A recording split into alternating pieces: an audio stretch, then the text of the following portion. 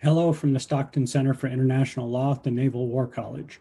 I am Lieutenant Colonel Jeremy Davis, and I would like to welcome you to Day 3 of Disruptive Technologies and International Law.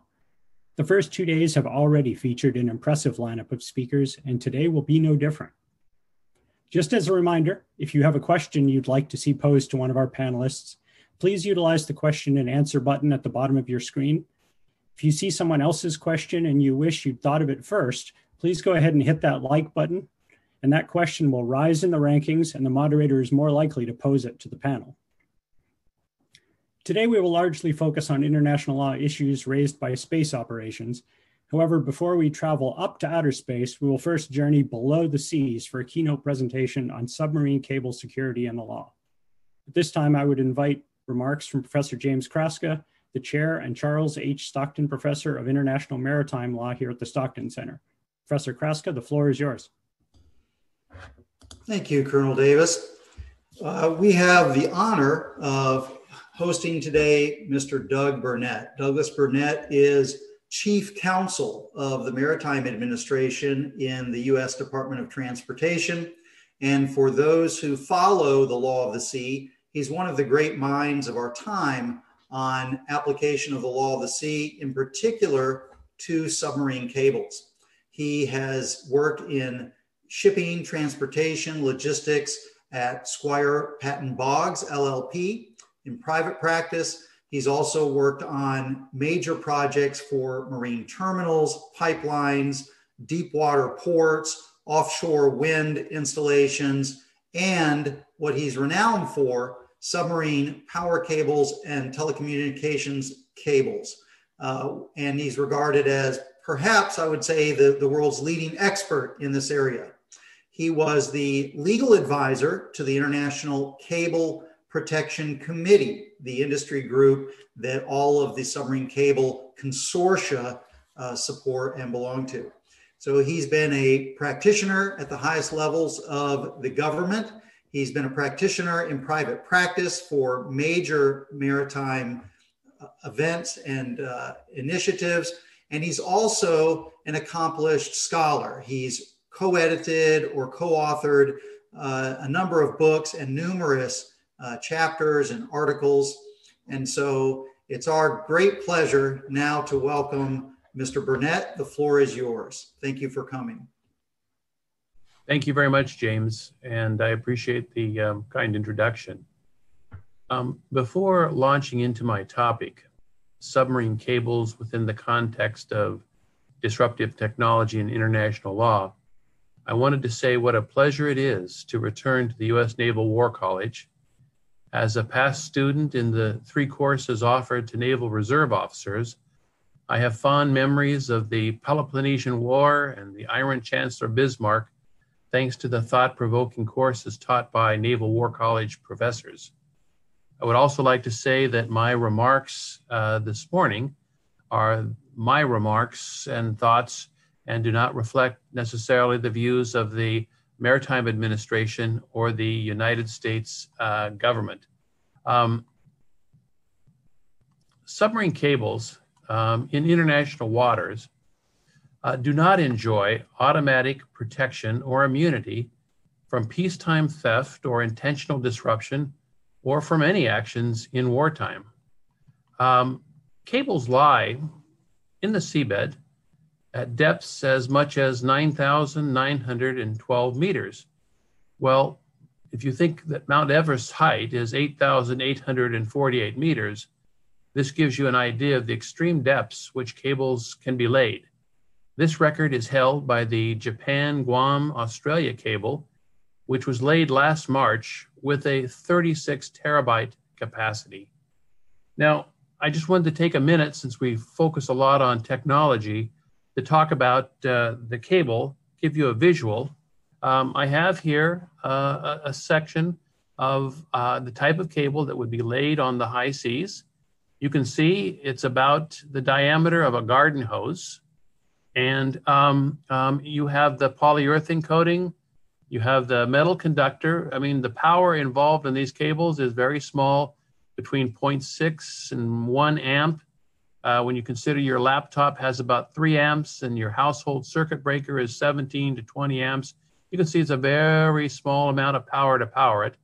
There's some small steel armor to protect what is the business end, which are these glass fibers, roughly the filament of human hair. And it is through these fibers that at the speed of light, data is transmitted in just an unbelievable torrent of quantity 24/7. Now,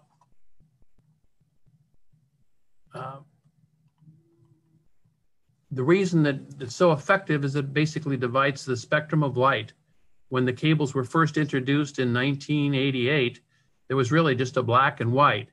And then they divided the spectrum into 8 lights. And lately, they've been going up to 64 different colors of the rainbow, with each one of those bandwidths effectively equivalent to a submarine cable.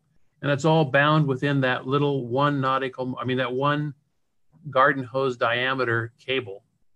Now, that's sort of just to give you a little bit of the flavor of the technology. But after examining the role that these cables play in the worldwide telecommunication infrastructure, my discussion today proposes to review international law within the context of submarine cable history and evolution, discuss how international law codified in both the Law of the Sea Convention and the 1884 Cable Convention affects coverage of submarine cables, provide an example of how key compromises codified in the Cable Convention can serve as a springboard to develop new techniques to protect cables, and to encourage scholars and policymakers to propose, discuss, and debate these ideas. Before we delve into international law, let's take a hard look at just how dependent nations worldwide are on submarine cables. As many may know, but often don't think about in our daily lives, submarine cables enable us to connect with family, friends, businesses, even online events such as this one. Those of you who are participating in this conference from outside the United States are receiving my voice, image, and any presentations via fiber optic submarine cable. Consider that without cables, we would not be unable to FaceTime, Skype, Zoom, or communicate internationally on the internet, whether by video, by data, or by voice. All such means of communications would stop abruptly if the services provided by these submarine cables were disrupted. Unfortunately, satellites do not serve as an effective substitute. The popular belief that modern communications are satellite-driven has not been accurate since the fiber optic cable TAT-8 was laid across the Atlantic in 1988. In fact, in 2007, the year I testified before the Senate Foreign Relations Committee on submarine cables and the Law of the Sea Convention, if all of the submarine cables connecting the United States to other nations had been cut, using every single satellite in the sky, it would have resulted in only about 7% of US traffic having been restored. If we did a similar analysis today, that small 7% would even be a smaller amount. Question is why? Well, because the capacity of a single transoceanic cable has increased by a factor of 100,000 in 25 years. About 50 of these cables, as I indicated, each the diameter of a garden hose, provide the United States with over 99% of its international communications. Australia, Japan, the United Kingdom, Singapore, and a host of other nations are similarly situated in their reliance on submarine cables. Submarine cables connect land-based server farms across the globe, underscoring that, in effect, the cloud is really beneath the sea. Even server farms may be heading to sea, as demonstrated by Microsoft's experimental submerged data center, which was housed in a sealed storage capsule that was retrieved this past summer from the seafloor near Scotland's Orkney Islands. Consider the massive investment in submarine cables in the last decade by Google, Microsoft, Facebook, and Amazon. As former Chief of Naval Operations Admiral Greenhart and former Commandant of the Marine Corps General Amos note, cyberspace in the physical form of undersea fiber optic cables carries an even greater value than shipping goods through financial transactions and information. Indeed, each day, the Society for Worldwide International Financial Telecommunications, known in the banking business as SWIFT, transmits about 15 million messages to more than 8,300 banking organizations, security institutions, and corporate customers in 208 countries. Consider this statement made by Stephen Malthus when he was the Chief Information Officer with the United States Federal Reserve. When the communication cable networks go down, the financial sector does not grind to a halt, it snaps to a halt. Former Secretary General of the United Nations, Ban Ki-moon, in the Oceans and Law of the Sea report wrote, functioning as the backbone of the international telecommunications system, submarine cables are a fundamental component of the critical global infrastructure and play a direct role in sustainable industrialization. Indirectly, they contribute to all other areas recognized as important for sustainable development. In 2020, the backbone can be measured by the scope of demand on international fiber optic telecommunication cables, which seem to increase by a demand rate of 40% per year. In 2020, we're talking about 4 billion people, $4 trillion in revenue opportunities, over 25 million applications, and more than 25 billion embedded and intelligent systems, and 50 trillion gigabits of data. During the COVID-19 pandemic, the International Cable Protection Committee estimates that internet traffic increased between 25 and 50% between November 2019 and the early stages of the lockdown in April 2020. Zoom video communications revenue for the quarter ending July 31st, 2020 saw a 355% increase compared to the previous year. This virtual conference is making a humble contribution to Zoom's fourth quarter financial result. Given these facts, I would phrase the former UN Secretary General's words in a slightly different way. Fiber optic cables in and of themselves constitute, by any standard, critical international infrastructure. But understanding that truth, international scholars and policy experts will grasp the importance of the following 9 facts in navigating international law and in proposing solutions to protect submarine cables. Approximately 311 separate international cable systems make up about 1.4 million kilometers of fiber optic cables laid on the world's ocean seabed. Each cable system is generally owned by separate consortiums of about 4 to 40 private companies or entities, and only rarely by a single company. There is no worldwide communication cable network any more than there is a worldwide airline network. Rather, independent, individual cable systems freely cooperate and compete 24/7 year-round with virtually no international governance and with what most of us perceive to be a seamless fit. The key thing here I'd emphasize is that the world's subsea communication systems have been provided by free enterprise system at no cost to the states. Cables, unlike ships, are not flagged to any state, nor is the nationality of a cable a simple question. Legal ownership of a cable is logically divided among the various co-owners, resulting in a legal kaleidoscope of jurisdictions and nationalities. Cable repair is organized regionally by private contract, subject to no government mandates. Repairs are carried out strictly by contract terms and not according to any national government priority. Cable repair ships are contractually obligated to sail from their base port within 24 hours for fast repair response. About 45 cable ships operate worldwide. Half are on standby, awaiting a repair call-out. The other half are laying new cables.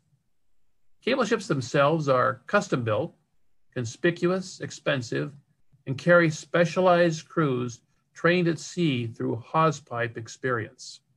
They fly diverse national flags: United Kingdom, France, Marshall Islands, Singapore, Indonesia, Japan, China. But cable repairs are always urgent because each cable serves as a backup for other cables that need repair. When a cable is cut or broken, that traffic in a fraction of a second is automatically rerouted to other cable systems to make sure that you have continuous flow of data. The environmental footprint of cables on the seabed is benign. Once a cable is laid, it is designed to remain undisturbed unless it needs repair. The manufacturer warranty of 20 to 25 years is based not on the cable, but on the optical amplifier placed every 60 to 80 kilometers in the cable. This amplifier, taking advantage of a rare earth eurobium, basically juices up the light signal to magnify it and amplify it as it continues across the world's ocean.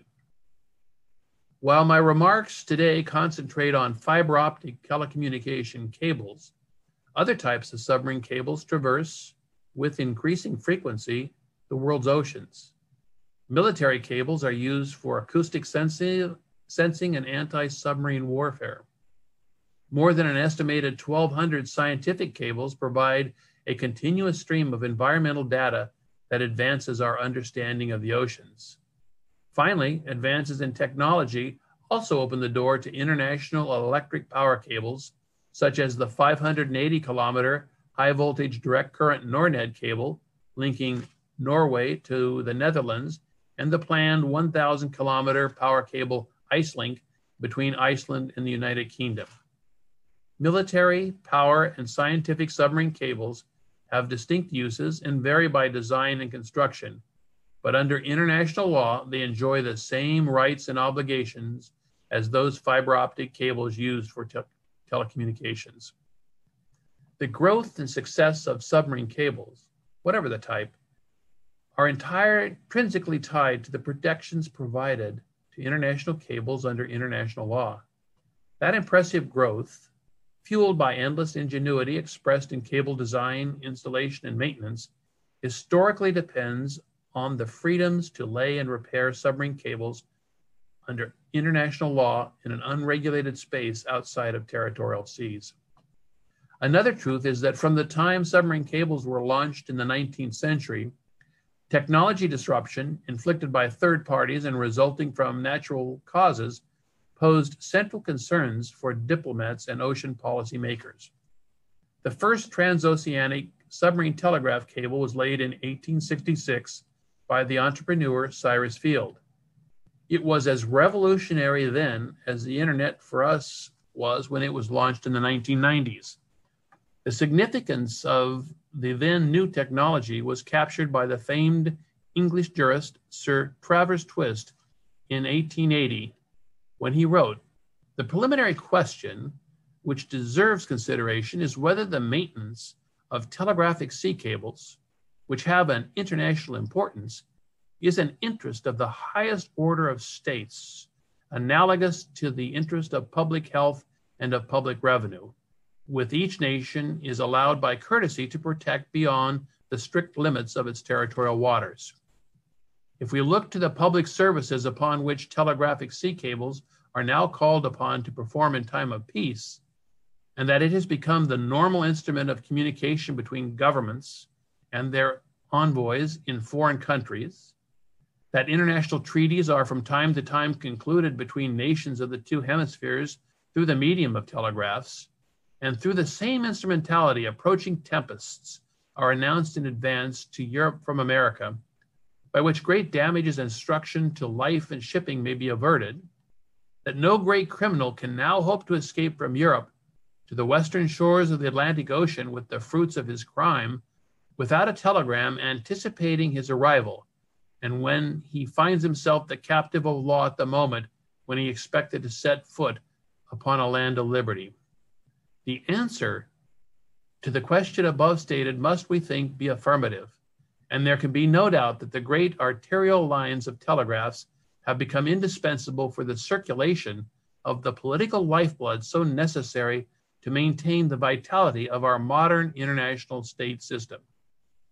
If we substitute in the preceding passage fiber optic cables and email or text messages for the words telegraphic sea cables and telegram, respectively, we must agree with Sir Travers' words that they are as relevant today as they were in 1880.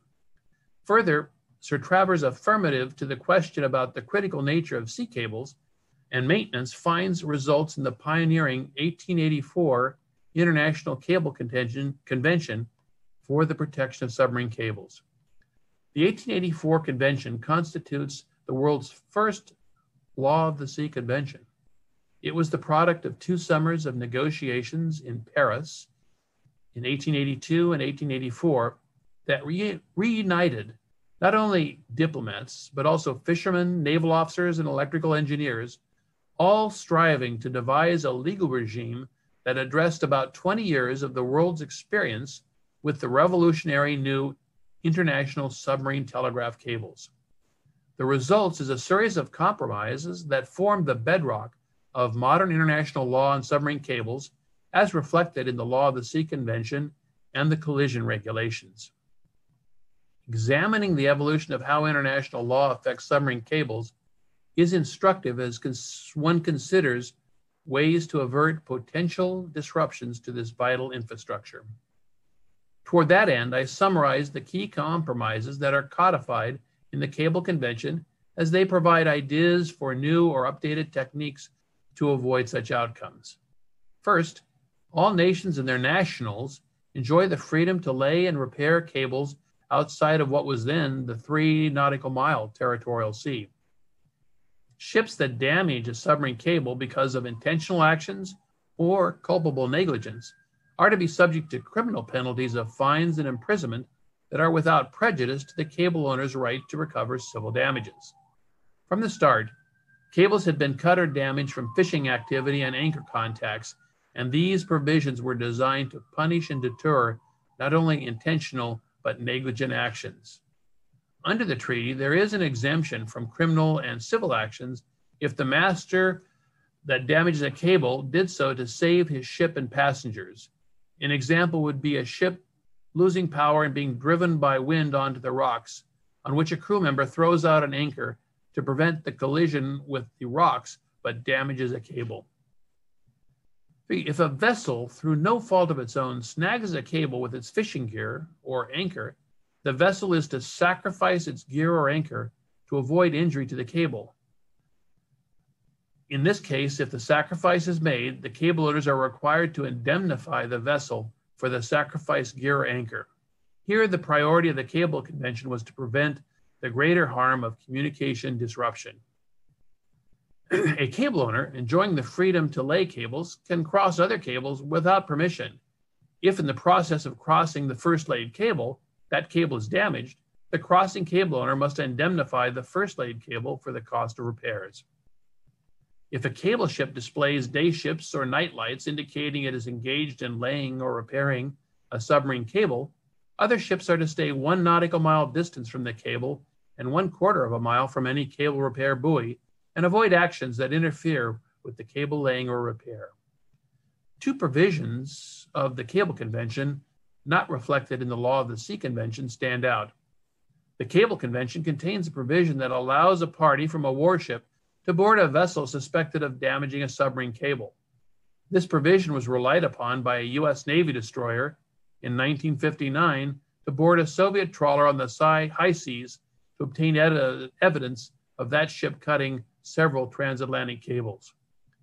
The Cable Convention also explicitly states that nothing in this convention affect the liberty of action of belligerents. State practice is solidly consistent with the freedom of action of belligerents against cables. And some examples would be the New York Times 1898 headline, which held, "Right to cut cables in war, Admiral Dewey created new precedent under the law of nations in Manila Bay." In 1914, a German Navy cruiser destroyed a British cable station at Fanning Island in the Central Pacific. Britain's first naval acts of war in World War I and II were to have its ships sever telegraphic cables linking Germany to the Americas. There is one legal case where a submarine cable's legal status in war was the issue. Following the Spanish-American War, Great Britain brought a claim on behalf of English owners of the cable connecting Spain to its colonies that the U.S. Navy had cut. A 1923 International Arbitration Tribunal ruled that while Great Britain was neutral in the war between the United States and Spain, the fact that the submarine cables transmitted military information between Spain and its colonies made these cables legitimate military targets. No compensation was owed by the United States to Great Britain. The lessons of this case, along with state wartime practice, establish a precedent for modern cables that proves telling. As noted by the Law of the Sea scholar James Kraska in a recent article, the technology of the global cable system and customary international law reflected in state practice suggest that belligerent states would use or even destroy neutral submarine cables during armed conflict. Professor Kraska is right on two reasons. First, cables, unlike ships, have no flag to confirm their nationality. Legally, ownership of cables reflects many jurisdictions such that in a global wartime situation, it is likely that one or more of the part owners is a belligerent. That alone would justify treating the cable as a legitimate military target.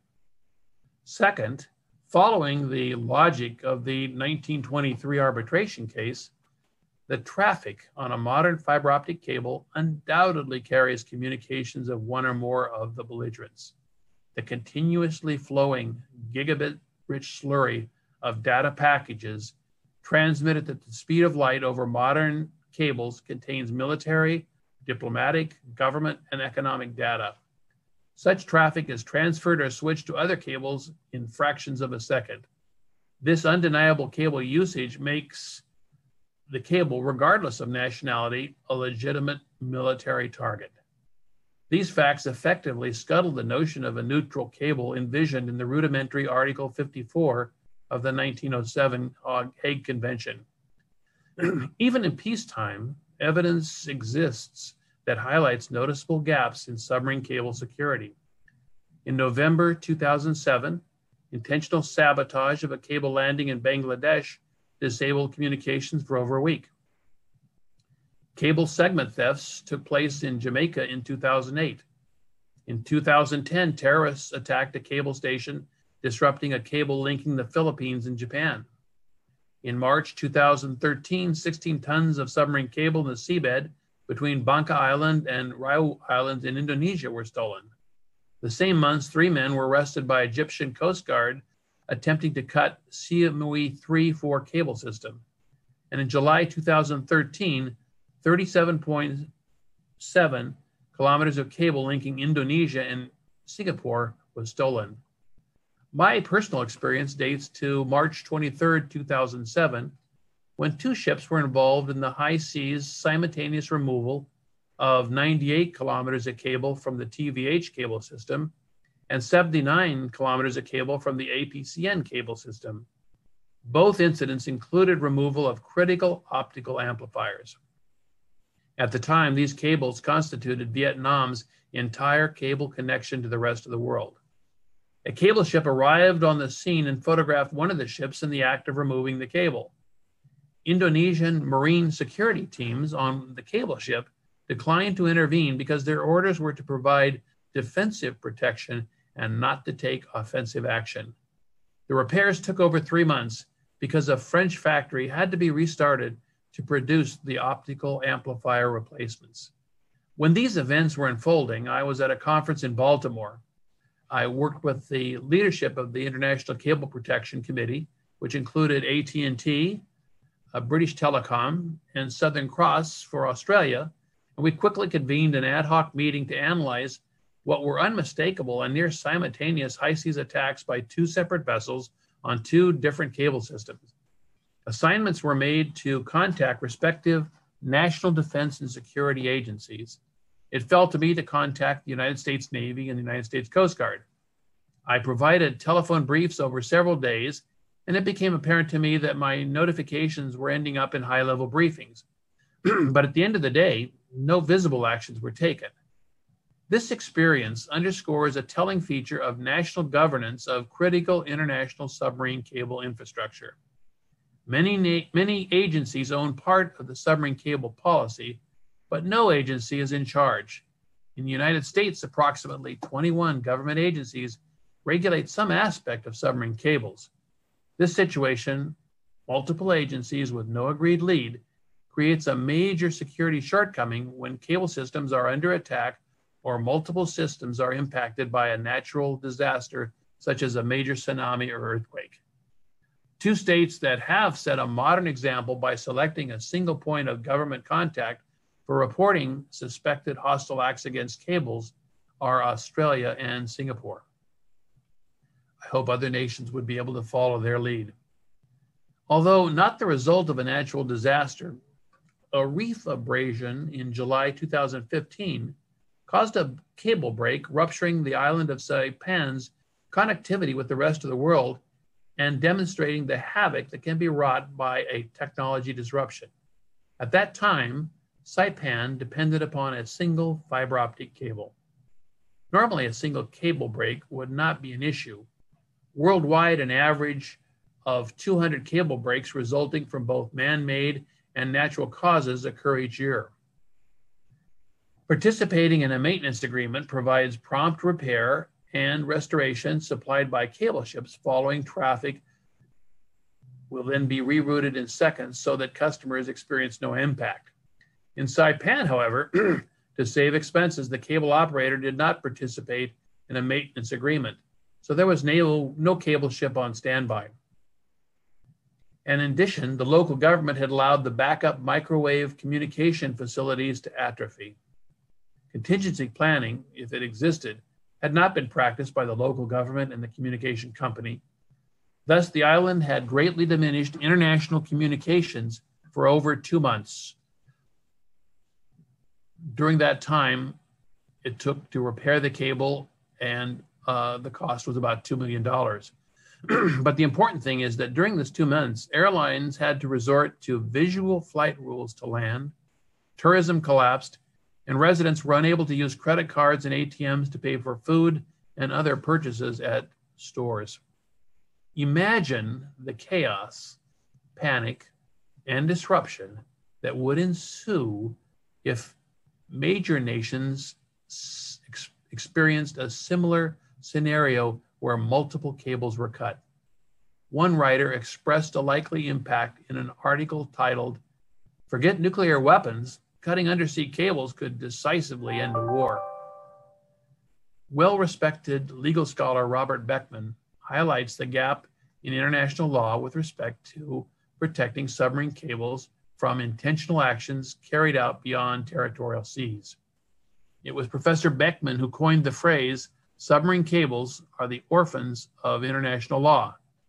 He correctly notes that no applicable international treaty exists to deal with attacks on submarine cables outside of territorial seas by terrorists or gray forces. The Convention for Suppression of Unlawful Acts Against the Safety of Maritime Navigation and the Convention of Unlawful Acts Against the Safety of Civilization, together known as the SUA Conventions, cover ships, aircraft, offshore platforms, navigational aids, but are silent on cables.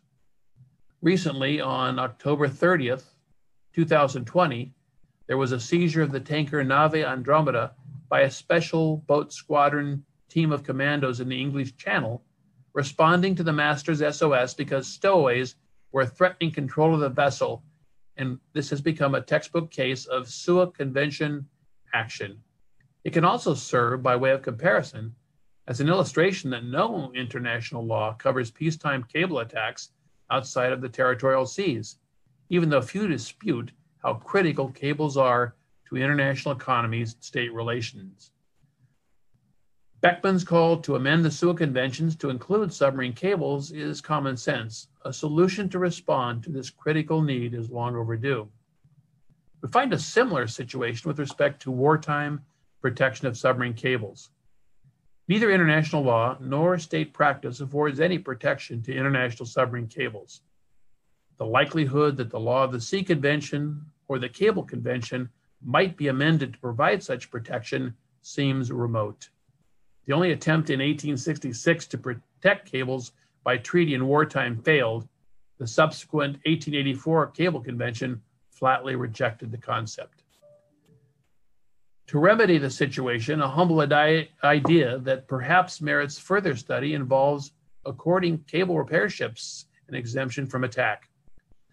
Such an initiative would be modeled on the wartime protection under international law for hospital ships.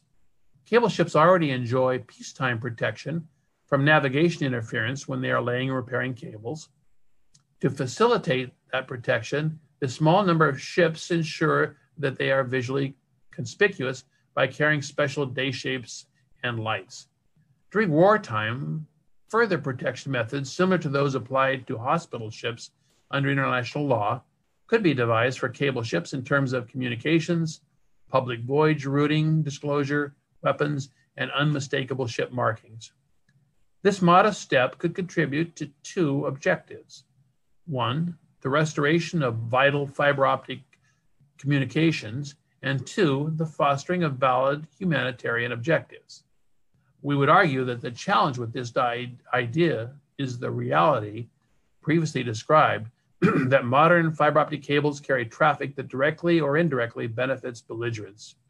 A counterargument would be that massive attacks on submarine cables in wartime would incur the need to repair and restore communications that are critical for global stability and recovery. Either way, there are no easy answers, although the further examination of the topics discussed would yield compromises that serve to protect submarine cables and submarine cable repair ships in peacetime and wartime.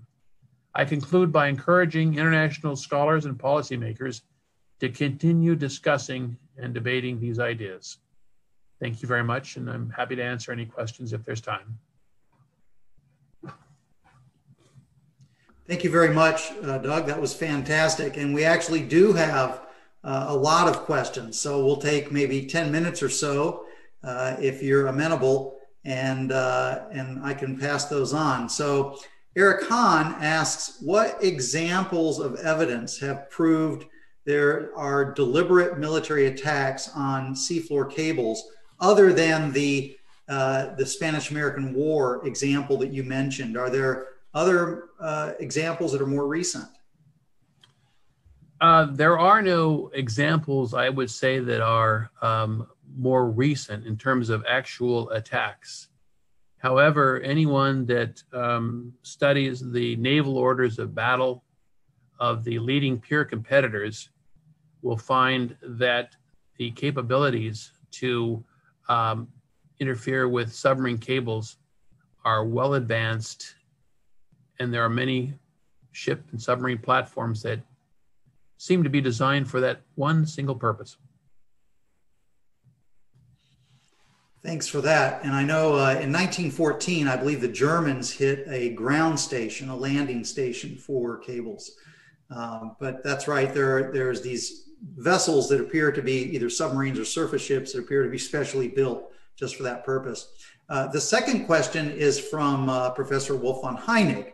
And so he has some interesting thoughts. He asks, in times of armed conflict, the only rule that directly applies to submarine cables, of course, is Article 54 of the 1907 Hague Regulations. But that only addresses cables that are connecting occupied territory with neutral territory.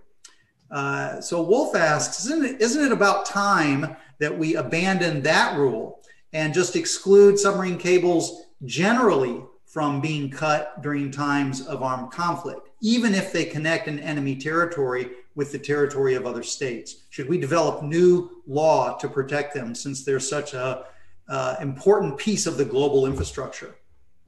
Well, I think he's actually correct that the Hague Convention of 1907, Article 54, was and if you look at it, it doesn't prohibit attacks. It just says you should only attack them if there's no other choice and compensate them after the war. It was based on the idea that you could have a neutral cable and a belligerent cable.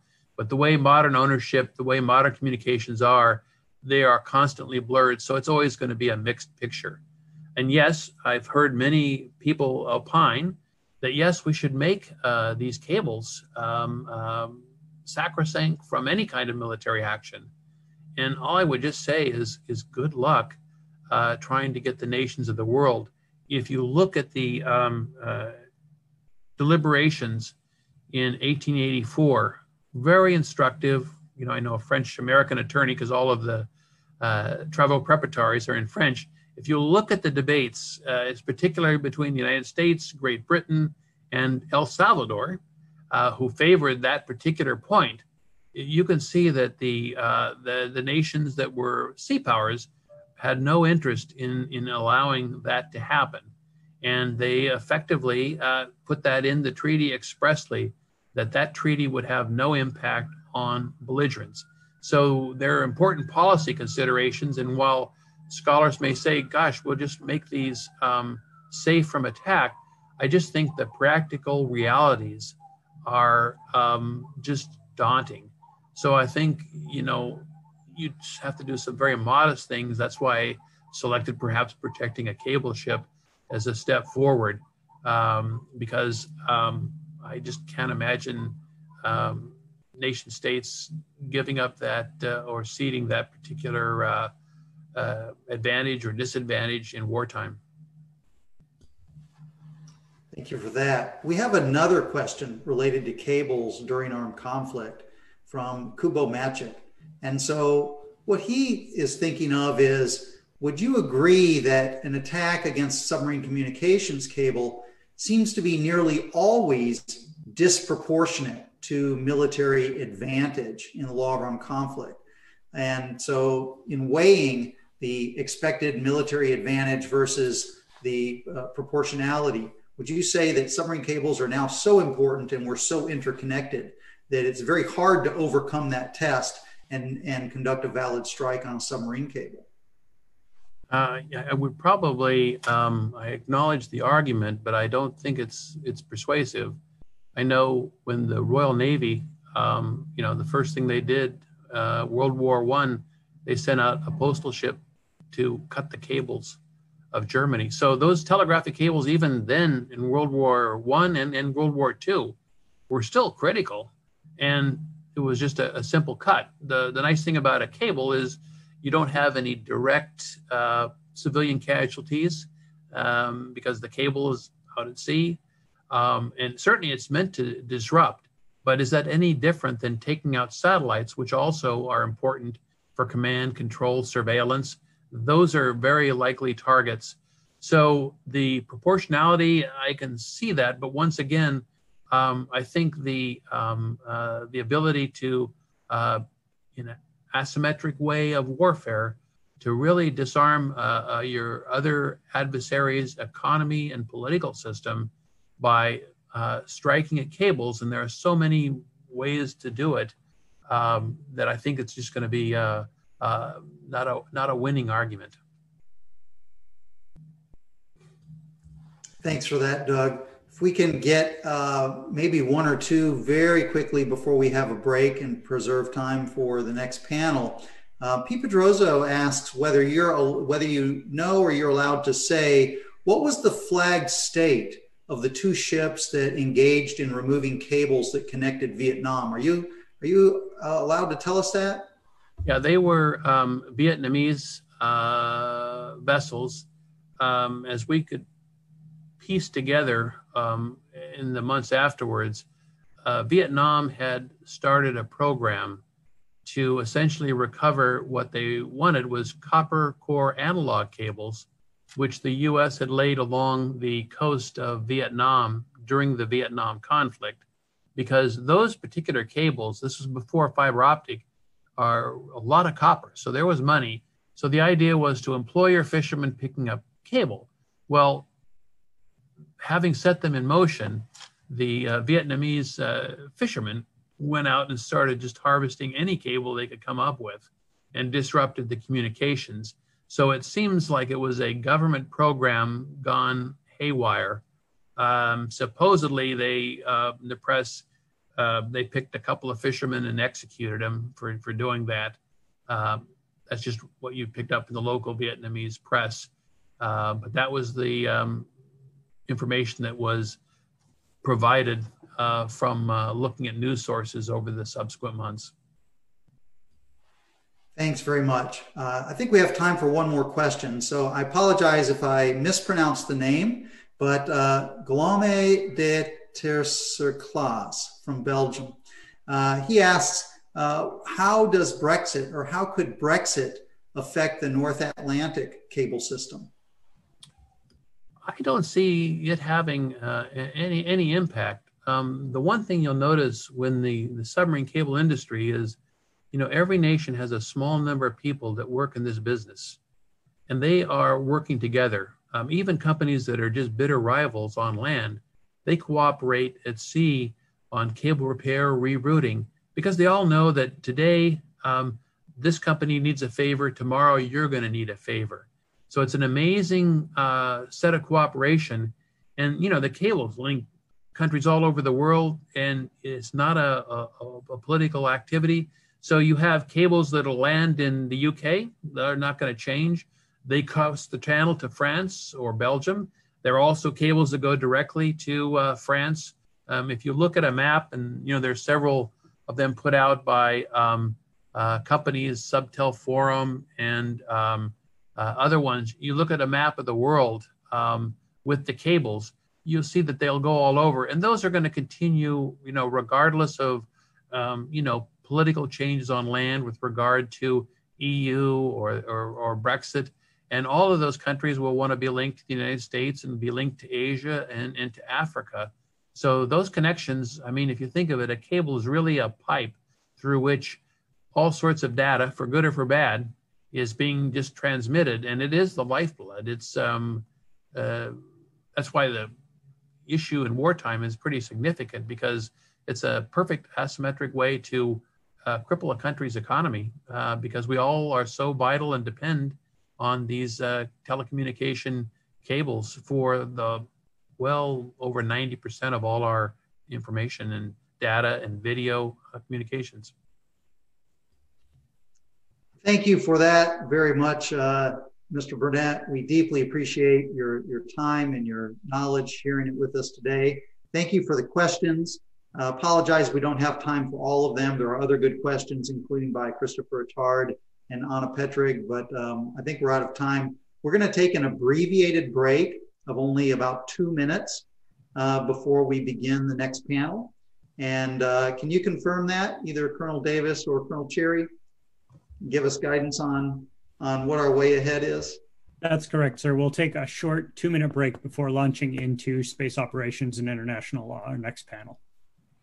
Okay, wonderful. And thank you again, Doug. We hope next time it's in person and we can welcome you and everyone to the Naval War College. My pleasure. Thank you again for the invitation. Welcome back, everyone. Our next panel will address security and international law in the context of outer space. We are very pleased to welcome today as our moderator for this panel, Mr. Duncan Blake. Duncan is a senior research associate in space law and strategy at the University of New South Wales in Canberra, Australia. Duncan is also a contributing editor to the Woomera Manual on International Law Applicable to Military Space Activities. Duncan, I hand the panel over to you. Good morning, everyone. It's a pleasure to be here. My biography is in the program if you want to know more. I'm here in my capacity as a senior research associate at USNWC Canberra, not in any official capacity. I'm sort of obliged to say that. The schedule's packed, so with lots of great speakers. So I'll just say that I'm a passionate practitioner of space law, especially in the military context, and it is a thrill to be here. I wish I could have joined more of the conference, but although it's morning here, it's a very different time here. But I look forward to the recordings from the conference. Space has been militarized since the first artificial object in outer space, a Nazi V-2 rocket in June 1944, and Sputnik 1 in 1957 was as much a military mission as it was anything else.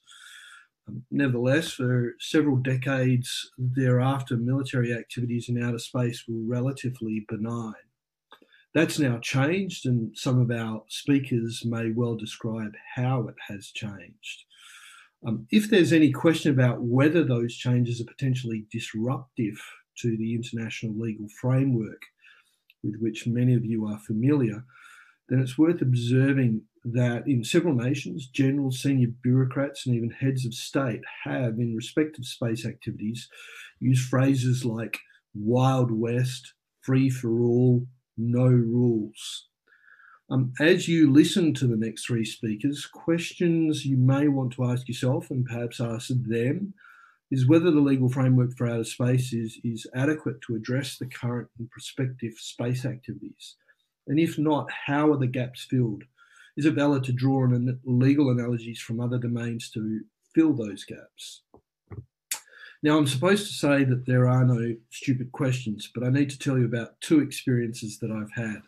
First was when someone who later turned out to be a flat Earth adherent, but I didn't know that at the time, asked why all the satellites that have ever been launched can't be seen from the International Space Station.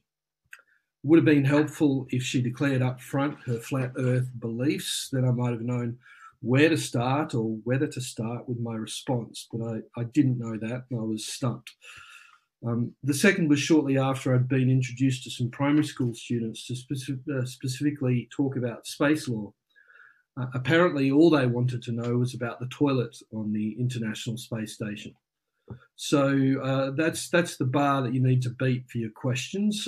The good news is that you have three questions before I press you for questions. The other good news is that Dr. Laura Grego, who will speak first about what satellites do and about counter space weapons, will probably confirm that the Earth is not flat. So she'll deal with that issue up front, I hope. Professor David Koplow will speak second and will give us the basics of space law. He probably won't answer questions about the toilet on the International Space Station. Major Jeremy Grunet will speak third and will provide a little strategic and political context for the grey zones in laws applicable to space activities. In his day job, he teaches cadets, but they won't have dumb questions because they're Air Force and so they're smart. The biographies for our speakers are all in the program, but I will give a short introduction for each of them before we hit play on their pre-recorded videos. So first up, Laura Grego is a senior scientist and research director in the Global Security Program at the Union of Concerned Scientists. A physicist by training, she works at the intersection of science and policy on the topics of nuclear weapons, missile defense, and space security. So let's hear from Laura. Okay. Thanks to the Stockton Center and to Kieran for the invitation to talk to you all. My goal today in just around 10 minutes is to get you oriented to the science and technology of space operations. So I'm just going to get right to it. Objects in orbit are different from objects in space. A satellite stays in orbit more or less permanently and is different from a ballistic missile which transits space briefly. This image shows an intercontinental ballistic missile launch in yellow of around 11,000 kilometers range, so sort of from North Korea to the United States. At its highest point, it reaches around 1,250 kilometers. The light blue circle is a circular low Earth orbit at around 1,000 kilometers altitude. Both the satellite and the missile are traveling at quite a clip, a little bit around over 7 kilometers per second, or about 30 times the speed of a jet plane. Satellites are governed by a very simple equation, which says that to stay in orbit, an object has to have a specific speed that depends on its altitude. Keeping them up there makes them good and efficient observers of the Earth, which is one of their main functions. By the same token, satellites cannot hover over areas on the Earth, except under very specific conditions. They'll necessarily travel above the territory of both ally and adversary. This animation shows what it takes to cover North Korea, for example, with satellites that have a very time-sensitive mission, missile defense interceptors, which have to intercept a missile during its boost phase, which lasts 3 to 5 minutes. You'll see that as soon as something comes into view, it's out of place again. And because the Earth rotates under the orbits, many hundreds of satellites would be needed in order to have something in place when it's required. But for a mission that is less time sensitive or could cover a wider amount of ground, like a sensor mission, you would need fewer satellites. Satellites operate not only above other countries, satellites from different countries share the same physical space in orbit. No part of space is cordoned off. So in this sense, it is a commons. Another thing to keep in mind is that not only the satellite's owner, but any other observer can predict with good accuracy where the satellite will be at a future time. It's very difficult to hide in space. This is a picture of ground-based optical observatory in Russia, which is kind of unique looking. Most behavior is observable, although the ability to monitor space is unevenly held, and some countries have more sophisticated capabilities than others. You can understand a lot about what a satellite's function is by looking at it and knowing where it operates. Many satellites in low Earth orbits, so about up to 2,000 kilometers above Earth, are Earth observers. Because the detail you can see in an Earth image improves both by getting closer to Earth and by having a larger telescope, the best reconnaissance will be done with a low-flying satellite with a big mirror, like a Hubble Space Telescope pointed back at the Earth. These systems tend to be exquisite and expensive and generally the domain of governments' national security programs, though commercial satellites are starting to approach these resolutions and capabilities. If precise detail isn't what you're interested in, but frequent revisits to look at the same area, you can use a different strategy. You can use larger numbers of smaller and less expensive satellites. Like the company Planet Labs has flocks of what they call doves, small satellites in low Earth orbit. Navigation signals are generally broadcast from medium Earth orbits around 10 to 20,000 kilometers altitude. Because signal strength weakens as the square of the distance, satellite broadcast navigation signals tend to be fairly weak when they arrive on Earth. That's why local terrestrial jamming of GPS signals can be so effective. It doesn't take large amounts of energy to overwhelm a GPS system because you're so much closer to the receiver. Also, high eccentricity orbits out here have the satellite go slowly. So eccentricity is something more oval than circular. We'll have satellites go in a long high arc and swoop down close to the Earth. If you tilt them just right, they'll have a long period of hanging above the hemisphere of your choice. The Soviets and then Russians used them for long dwell times over the northern hemisphere. Satellites in geostationary orbits are special. They have a period of 24 hours. So if they're positioned around the equator, they'll look stationary from the ground. This lets you, for example, broadcast signals, and the user on the ground doesn't need to move her antenna to track the satellite across the sky.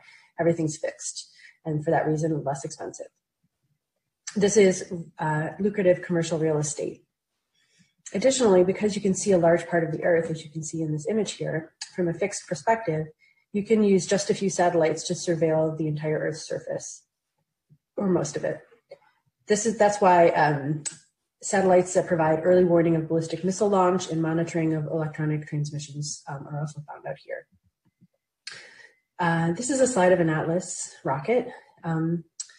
The speeds relevant to putting something in orbit are extremely high, as I mentioned, and so it takes enormous amounts of energy to get satellites into orbit.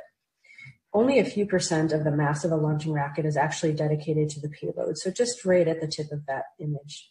It's expensive to put things in space.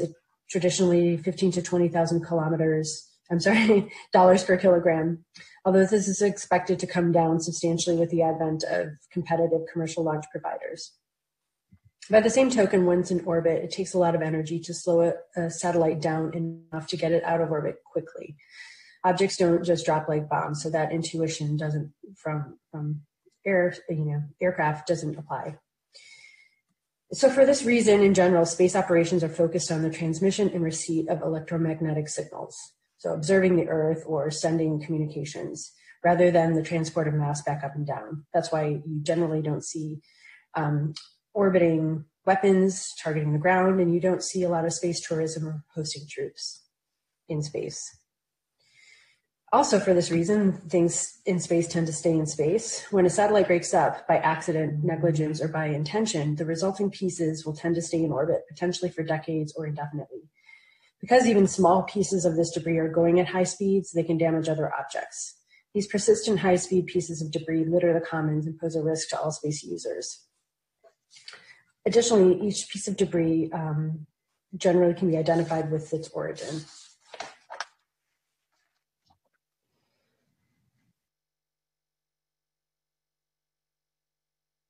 So I'm going to quickly just take a walk through a few different kinds of anti-satellite weaponry.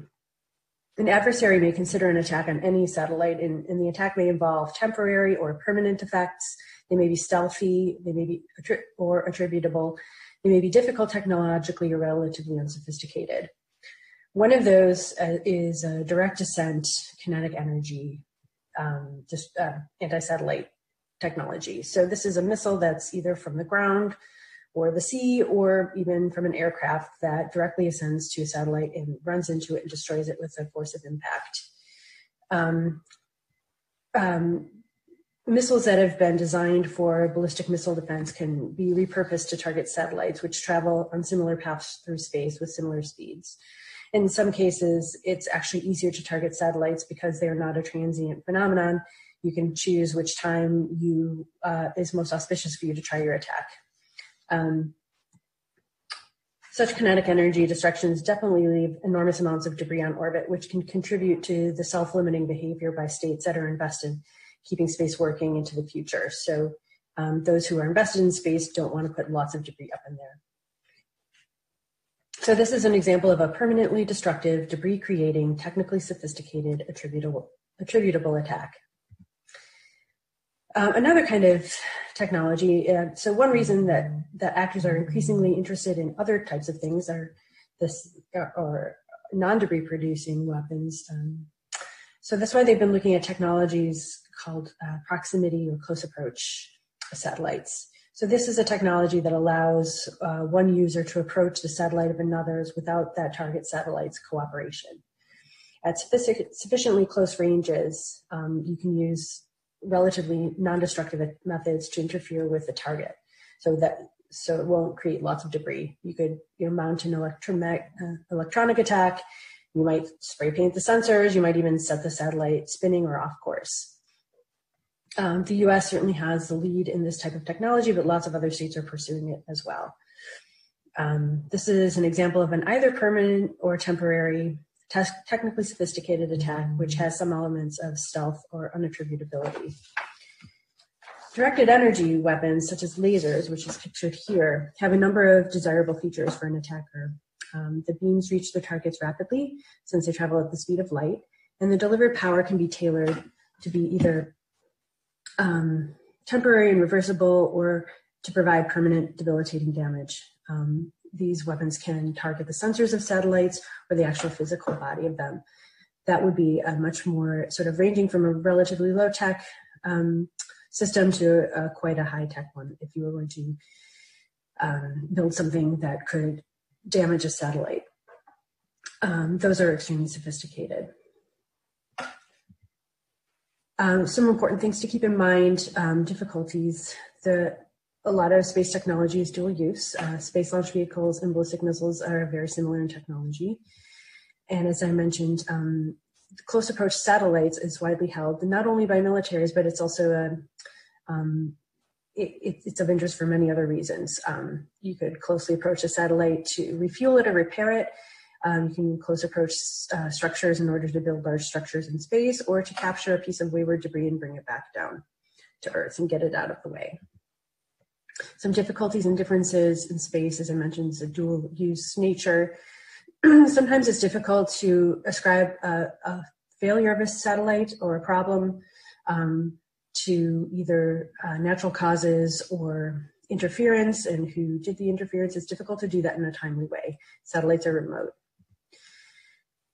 It may be difficult for a potential adversary to know whether satellites, who this, the full range of purposes of a satellite and who owns it. There isn't a comprehensive registry with all of that information, and there may be some rationale for obscuring the true nature of a satellite and what it does.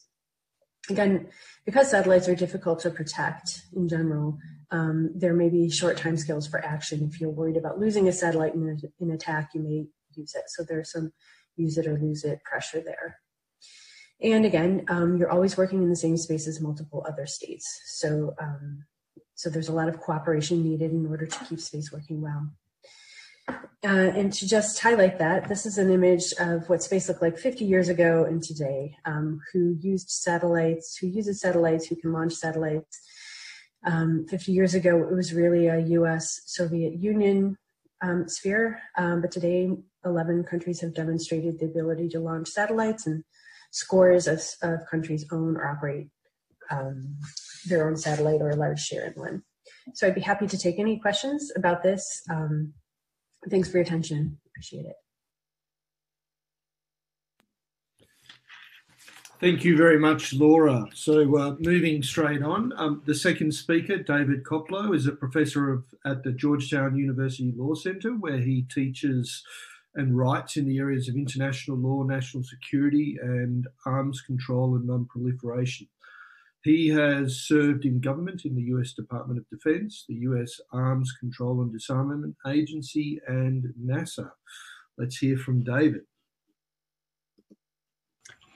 Hello, I'm David Koplow from the Georgetown Law School, and it'll be my pleasure to talk with you today about an introduction to space law, a space law 101 course, if you will, in only 10 minutes. You'll appreciate there's a lot of material to cover here, just as space itself is a very big place with many cubic miles of territory. Space law is similarly big with many cubic yards of treaties and treatises and proposals. And so what I thought I'd do is to try to address it in terms of past, present, and future. Talk for a little bit about where space law comes from and how we got to where we are, most of the time on the present, where space law stands right now, and then if time permits, a little bit of a glimpse into the future about problems that might be emerging. So the first thing about the law of outer space, the first noteworthy part, is the sheer fact that it exists at all. Prior to the orbiting of Sputnik in 1957, nobody had a very good idea of what space law would be or could be. Many people assumed that just as a country has sovereignty over the airspace above its territory, that jurisdiction and control might extend infinitely upward. In fact, however, the legal regime for space is very different from the legal regime of air or land or sea, and it evolved remarkably rapidly in the years after Sputnik. In fact, when I teach the international law course at Georgetown, I frequently use space as an illustration, a rare illustration of how sometimes the world community can generate new law very quickly. Within only 10 years of the orbiting of Sputnik, the world had negotiated and concluded the Outer Space Treaty, a document that's been joined by most of the leading spacefaring countries around the world, and it has established the general principles, the constitutional principles that underpin peaceful operations in outer space. We'll go through the Outer Space Treaty in some detail in just a moment. And within just a further 10 years after that, the world had negotiated 3 additional space treaties that further flesh out some of the principles, some of the operational concepts that have provided for safe and secure operations in outer space. This is, by the standards of international law, astonishingly quick. International law ordinarily operates at a very stately pace. But outer space shows that sometimes the world community can be mobilized into much more rapid action. However, it's also important to realize that after the 1970s and those first 4 constitutional treaties, the process of generating additional new law for outer space basically ground to a halt. There have not been, in the last 40 years, important new treaties about outer space. In fact, there's been nothing that's gotten close to being accepted as a major new treaty in outer space. And there have been relatively few non-legally binding principles or agreements that have fleshed out the rules of operation in outer space. So what we've got now is a set of original canonical treaties that establish principles and that set out some of the basic rules for the operation in space, but we don't have the additional infrastructure that would flesh out in a more detailed way the rules of the road for safe and secure operation in outer space. And that prompts another observation about these early treaties. They reflect the style and structure of their era. The 1960s and 1970s, the style of drafting treaties was to make them brief and focused only on the level of high principles. The treaties do not contain the features that we've more recently come to expect in international agreements. They don't have detailed definitions of terms. They don't create institutional structures that would operate the treaty. They don't contain mechanisms for verification of compliance. Instead, the drafters of those treaties thought that their task was simply to lay out the beginnings of the law of outer space, and they anticipated that in the years to come, their work would be supplemented by additional lawmaking operations, and that just has not happened. So what we've got today is widespread agreement and very little controversy over the implementation, no allegations of violations of these instrumental treaties, but they do not provide the kind of detailed guidance that would be necessary, including for the law of armed conflict in outer space or other aspects of exoatmospheric operations. So that's the first point, the look at where space law comes from and the 4 instrumental treaties and the lack of detailed implementation thereafter. What I want to do now is dive into one of those treaties, the Outer Space Treaty, and provide and explain some of the current content of that instrument. And for this, I'll share the screen and bring up the text of the treaty.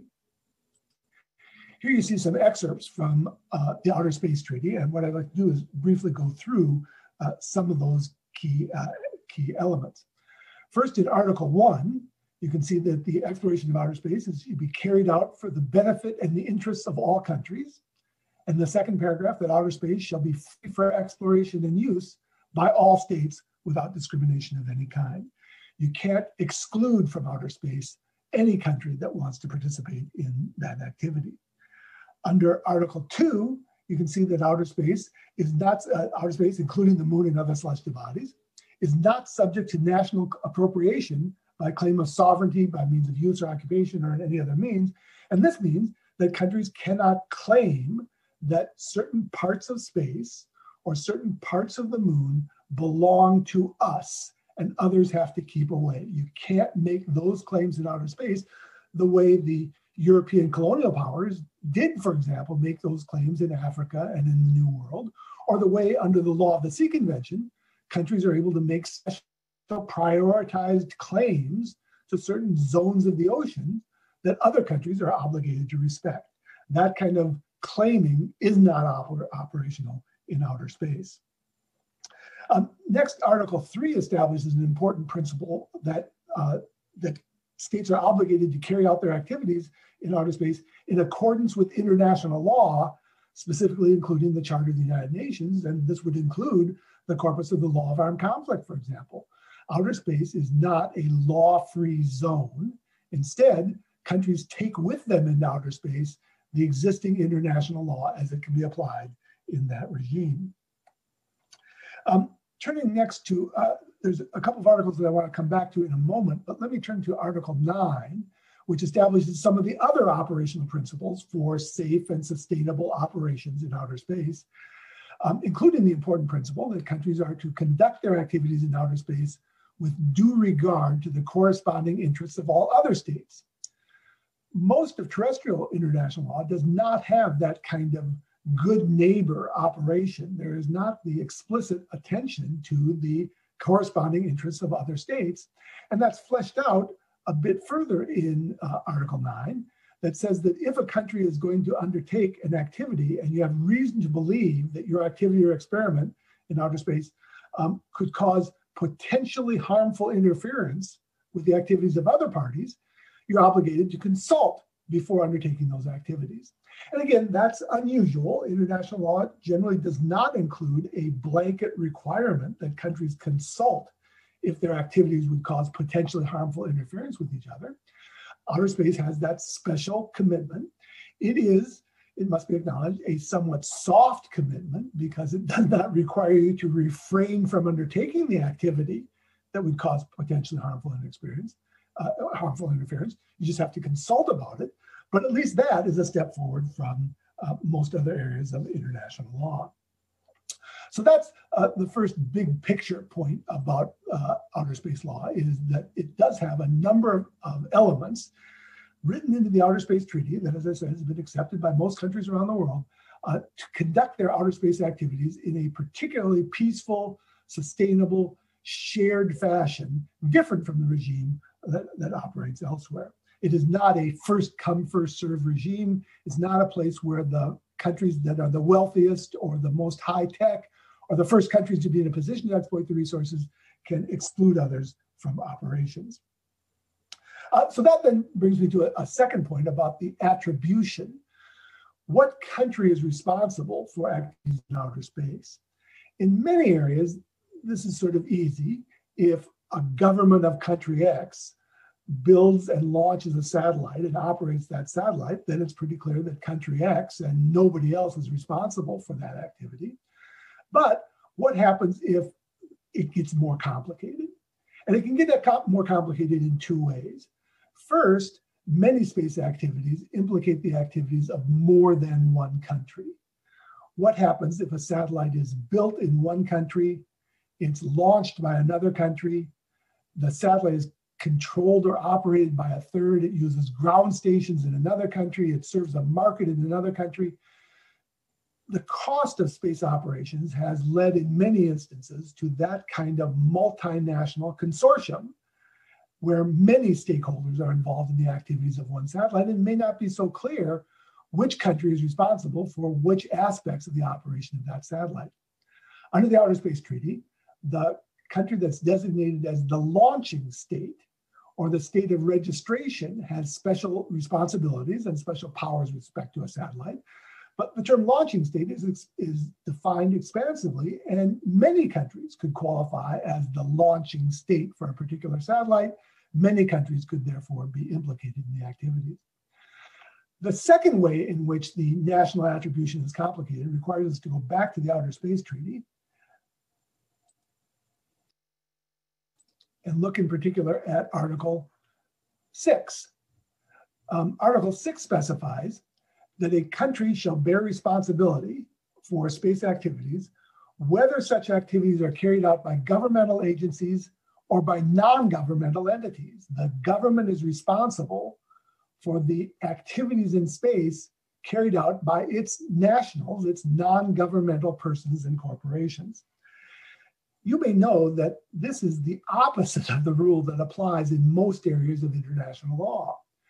In most areas of international law, a country is not responsible for the bad acts of its corporations or its private persons. If you're harmed by a person or a corporation from another country, you may have recourse against that private actor, but you don't have recourse against their government. The government is not responsible, does not stand behind the actions of its private entities.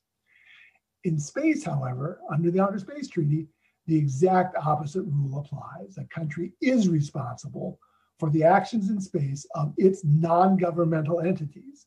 And therefore, whether a private corporation or private individual or university launches a satellite, the government of that country is internationally accountable for that. Article 6 establishes this very different rule for activities in outer space. So that's the second question, is attribution, that determining which country is responsible for an activity in outer space is complicated because of the possibility of multilateral participation and because the country is accountable for the private actions in space of its nationals. That brings us then to the third aspect that I wanted to spend the time about, and that is the military activities in outer space. And again, what we've got in the Outer Space Treaty is a small passage, only one article of the treaty, Article 4, that deals with military operations. It establishes some important principles without fleshing out or defining in sufficient detail how those actually operate. Let's turn back to the text of the treaty. and Article 4. Article 4 has two paragraphs, the first of which deals principally with activities in the void of space, and especially with nuclear weapons in space. The second paragraph deals with our activities on the surface of the moon or other celestial bodies, and let's go through them point by point.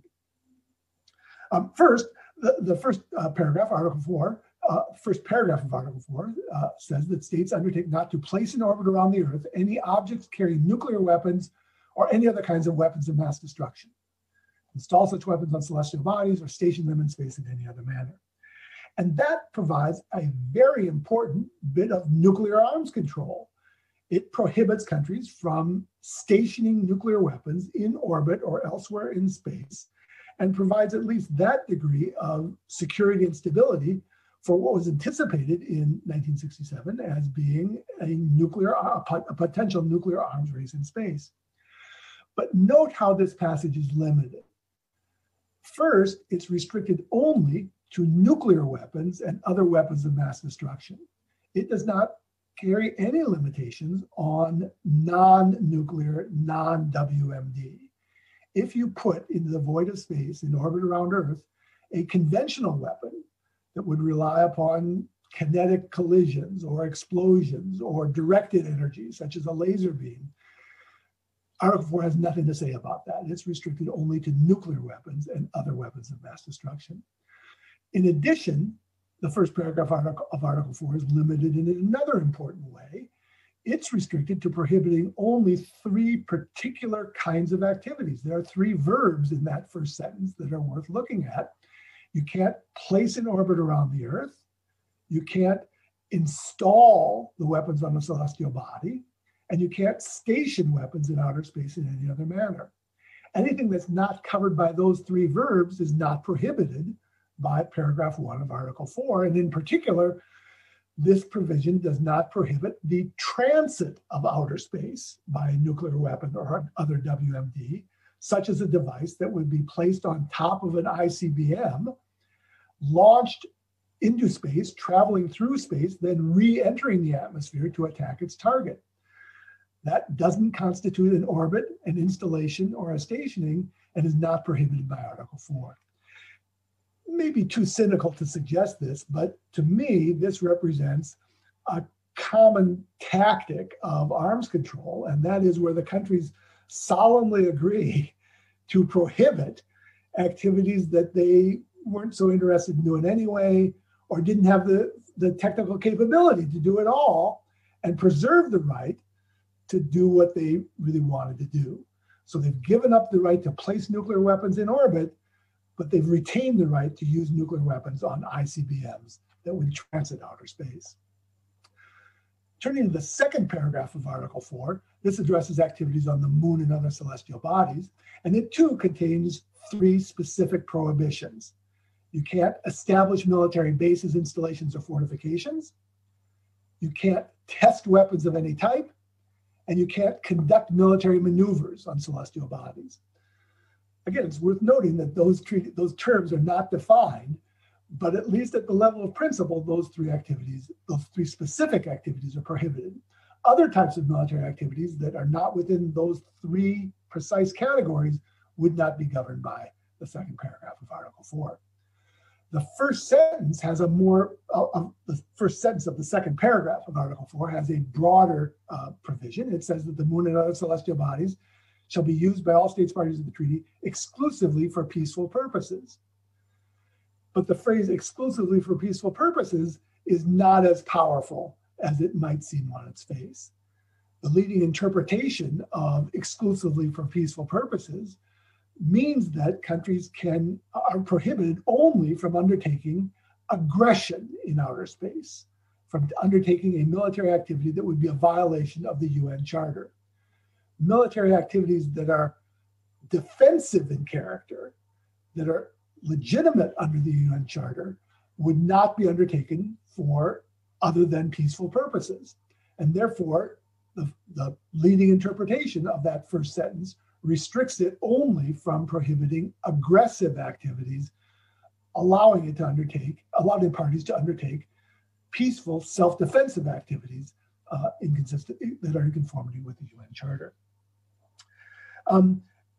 So that again illustrates the power and the limits of the military provisions of the Outer Space Treaty. It does establish specific prohibitions on particular activities with respect to nuclear weapons in orbit or installed or stationed in outer space, and with respect to installations and fortifications and testing of weapons on the moon and other celestial bodies. But beyond that, the regime is much more permissive and unlimited, allowing countries to do most of the military activities that they would have preferred to undertake anyway. In the interest of time, I'm afraid I don't have much to talk about, much time available to talk about the future. We'll leave that to the subsequent presenter, and maybe we can talk about that a little bit more in the discussion section to follow.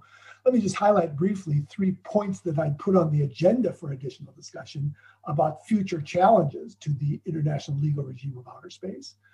The first is the widely perceived rising threat of hostile activities in outer space.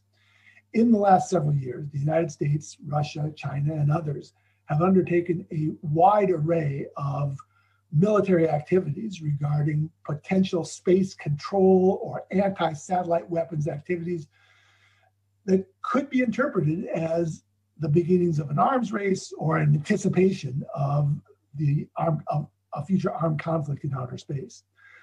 The international legal regime has relatively little restraint on that, and this problem of how to anticipate or to foreclose the outbreak of hostilities in outer space is an important challenge for the legal regime yet to come. As I mentioned, we haven't had new arms control treaties in outer space for the last 4 decades. This is an important challenge that still lies before us. The second important challenge to the existing legal regime in outer space is the proliferation, the democratization of outer space. Up until recent years, almost all space activity was undertaken by governments. But in the last several years, private and commercial activities have gone to space in much greater numbers. And the US government has undertaken a vigorous program of outsourcing, relying upon the private sector to conduct a wide variety of activities, including many that were, until recently, exclusively the province of the national security community. This privatization of outer space, the proliferation of hundreds or thousands of additional satellites, will provide additional challenges to the space regime that, as I indicated, is stuck at the level of principles without providing sufficient guidance for rules of the road and space traffic management.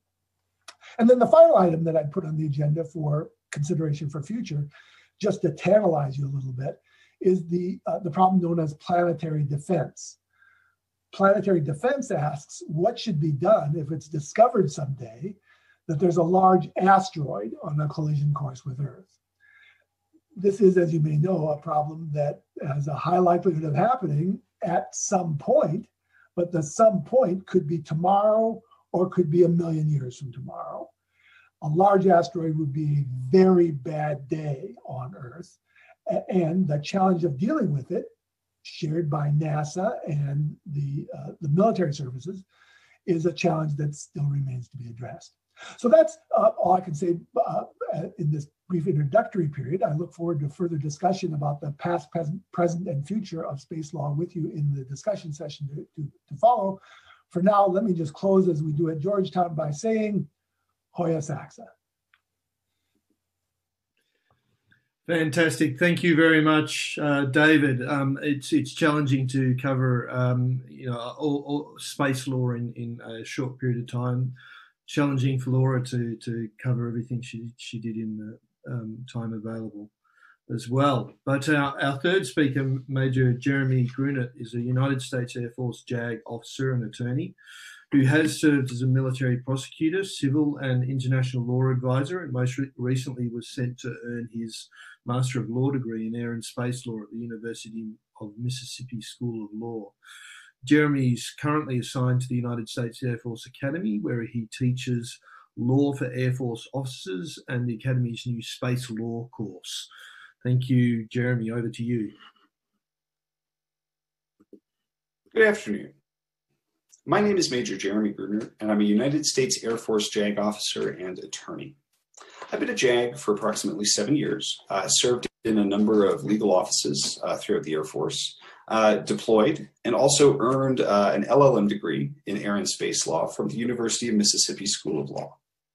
I'm currently serving as an assistant professor at the United States Air Force Academy in their Department of Law, where I teach the kind of basic law for Air Force officers course, as well as the Air Force Academy's new space law course as well. Before I begin, I would like first to offer kind of the standard disclaimer. Right? None of the remarks that I'm about to make today reflect the official views of the United States Air Force, nor the U.S. Department of Defense, nor indeed the United States government. Nothing that I'm about to say should be construed as any statement, either official or unofficial, of the United States government. These are my personal views based on publicly available information and academic study, engaged in both during my LLM program and afterwards. Secondly, I would like to thank Professor James Kraska, the chair of the Stockton Center, for inviting me to participate in this panel, as well as Squadron Leader Kieran Tinkler, who assisted me immeasurably in preparing for this virtual event, assisting me with these visual audio recordings and making sure that everything is shipshape with them. And finally, I'd like to thank Wing Commander Duncan Blank for moderating this panel. Thank you, sir. I'd like to begin my remarks about outer space law with a quote from Neil Gaiman's graphic novel series, Sandman. Rules and responsibilities. These are the ties that bind us. We do what we do because of who we are. If we did otherwise, we would not be ourselves. Now, I suspect that if I were to really dwell on this quote, right, it would not prove to be half as deep as I like to think that it is. But it provides to me a neat kind of pop cultural encapsulation of a key aspect of international law in general and space law in particular. We are bound by rules that we've created for ourselves, right? Rules that we prefer to think reflect the best of us and our ideals. Somewhat restrained and consistent with our national interests, of course. Outer space law, right, forged in the geopolitical tensions of the Cold War, has largely done an admirable job of governing state action in outer space. And it's done so for the past 60 years. But now, as new technologies, new players, both state and commercial, new space architectures, new threats, both man-made military threats and environmental threats like the ever-present threat of space debris, as all of these new factors change the possibilities, the benefits, and the risks of the outer space environment, one can't help but wonder and question whether there may be a need for renewed rulemaking for the further development, the amendment of space law. And to bring it back to my introductory quote, just as in Gaiman's Sandman, when his protagonist Morpheus's unwillingness to bend required that he break, it will do the United States, its allies, and indeed the world little good if we inflexibly adhere to existing rules, refuse to create new ones, and cling to the hope that other actors within this system will honor their responsibilities if the underlying environment has radically changed. Now, whether the nations of the world can or should attempt to conduct, especially their space security policies and activities, in the gray zone kind of between existing rules is also a significant question. From the perspective of American space security policy, there's been an underlying tension between competing views and interests concerning the use and exploration of outer space since the beginning of human space exploration. On one side, we have the view described by Professor James Clay Moltz as global institutionalism. This is a quasi-utopian view of outer space as a place where nations can set aside their differences to prevent the violence, the conflict, the competition that has characterized human affairs on Earth, where nations can work together in the interests of all humanity to explore and harness the cosmos. Such a view was probably most prevalent in US policy early on in the space age, when it appeared that the Soviets were outpacing the US in both rocket technology and space capabilities. Now, existing side by side with this view was the perspective of many U.S. policymakers, including many high-ranking members of the U.S. military, that outer space presented untold possibilities for military use, as well as profound security threats if another nation, particularly a U.S. adversary such as the Soviet Union, achieved preeminence in space. This view, right, in which outer space is simply another arena in which nations will engage in realist-style international competition, has steadily gained ground, particularly after the creation of space-focused Air Force and then U.S. military-wide functional combatant commands during the 1980s. With the recent birth of the United States Space Force, as well as the official recognition by the U.S. government of outer space as a war-fighting domain, it's not an exaggeration to say that this realist view of outer space seems to have won the day. My fellow panelists have discussed, or depending on the order in which these virtual videos are played, will discuss the provisions of existing international space law and some of its attempts to address military and security issues in outer space. Professor Koplow has described the Outer Space Treaty's prohibition of stationing nuclear weapons and weapons of mass destruction in orbit, as well as the Outer Space Treaty's strict limitations on military activities on celestial bodies. Dr. Grego has described satellites and their uses, as well as the dangers of anti-satellite technology. What's really apparent from all this is that, as other space law experts, such as the late Professor Ben Cheng have pointed out, there's a wide-ranging gray area in outer space law when it comes to security issues, particularly concerning outer space void, or the area of empty space between and surrounding celestial bodies. After all, the legal prohibitions on only specific types of weapons, right, that are contained in the Outer Space Treaty implicitly suggests that other weapons, right, weapons that don't fall under those explicitly prohibited categories, may be legally placed in orbit and potentially even used. Now, with few exceptions, such as the Carter administration's abortive attempts to negotiate a treaty prohibiting the use of ASAT weapons with the Soviet Union, the United States has largely been content with the scope of existing international space law, at least after kind of the four primary outer space treaties were ratified, and of course, excluding the Moon Treaty, to which the United States is not a party. And again, this existing outer space law, by omission, permits a wide range of military and space security-oriented activities. Though there are certainly nations that object to militarized uses of outer space, as contrary to the spirit, if not the text, of the existing outer space treaties, there seems to be little textual support for the proposition, which some states have made, that international law restricts the whole of outer space, right? Not just activities on celestial bodies, but also activities in the whole of outer space void to exclusively peaceful purposes. More and more, a galactic version of the Lotus Principle, right? The idea that states can do what they will so long as there is no explicit prohibition under international law, seems to govern state action, at least in outer space void. And as we've heard, there have been a number of instances in the space age when the need for hard law has been recognized by a sufficient majority of states.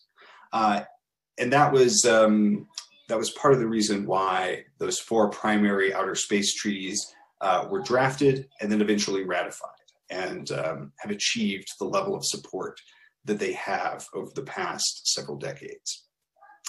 Other instances, however, have offered glimpses of problems or challenges that states have attempted to address only to fall back on non-binding soft law, right? We have remote sensing principles, space debris mitigation guidelines, declarations concerning international cooperation and the use of outer space for the benefit of all nations, and the like. All of these non-binding soft law, although of course, ultimately, as space lawyers and air and space lawyers like Professor Ben Cheng suggested, contributing to the development of perhaps customary international law in the outer space realm. Now, the creation of the United States Space Force offers us an opportunity for reflection on the future of outer space affairs, and particularly on the future of outer space law. As space operations, both defensive and even potentially offensive, continue to expand, and as the risks continue to proliferate in outer space, are we content to merely continue applying a Lotus-type principle on a galactic scale? Or is it time to re-examine the international space law regime, specifically from the perspective of military and security issues, to attempt to iron out firmer rules, firmer restrictions governing conflict and military activity in outer space?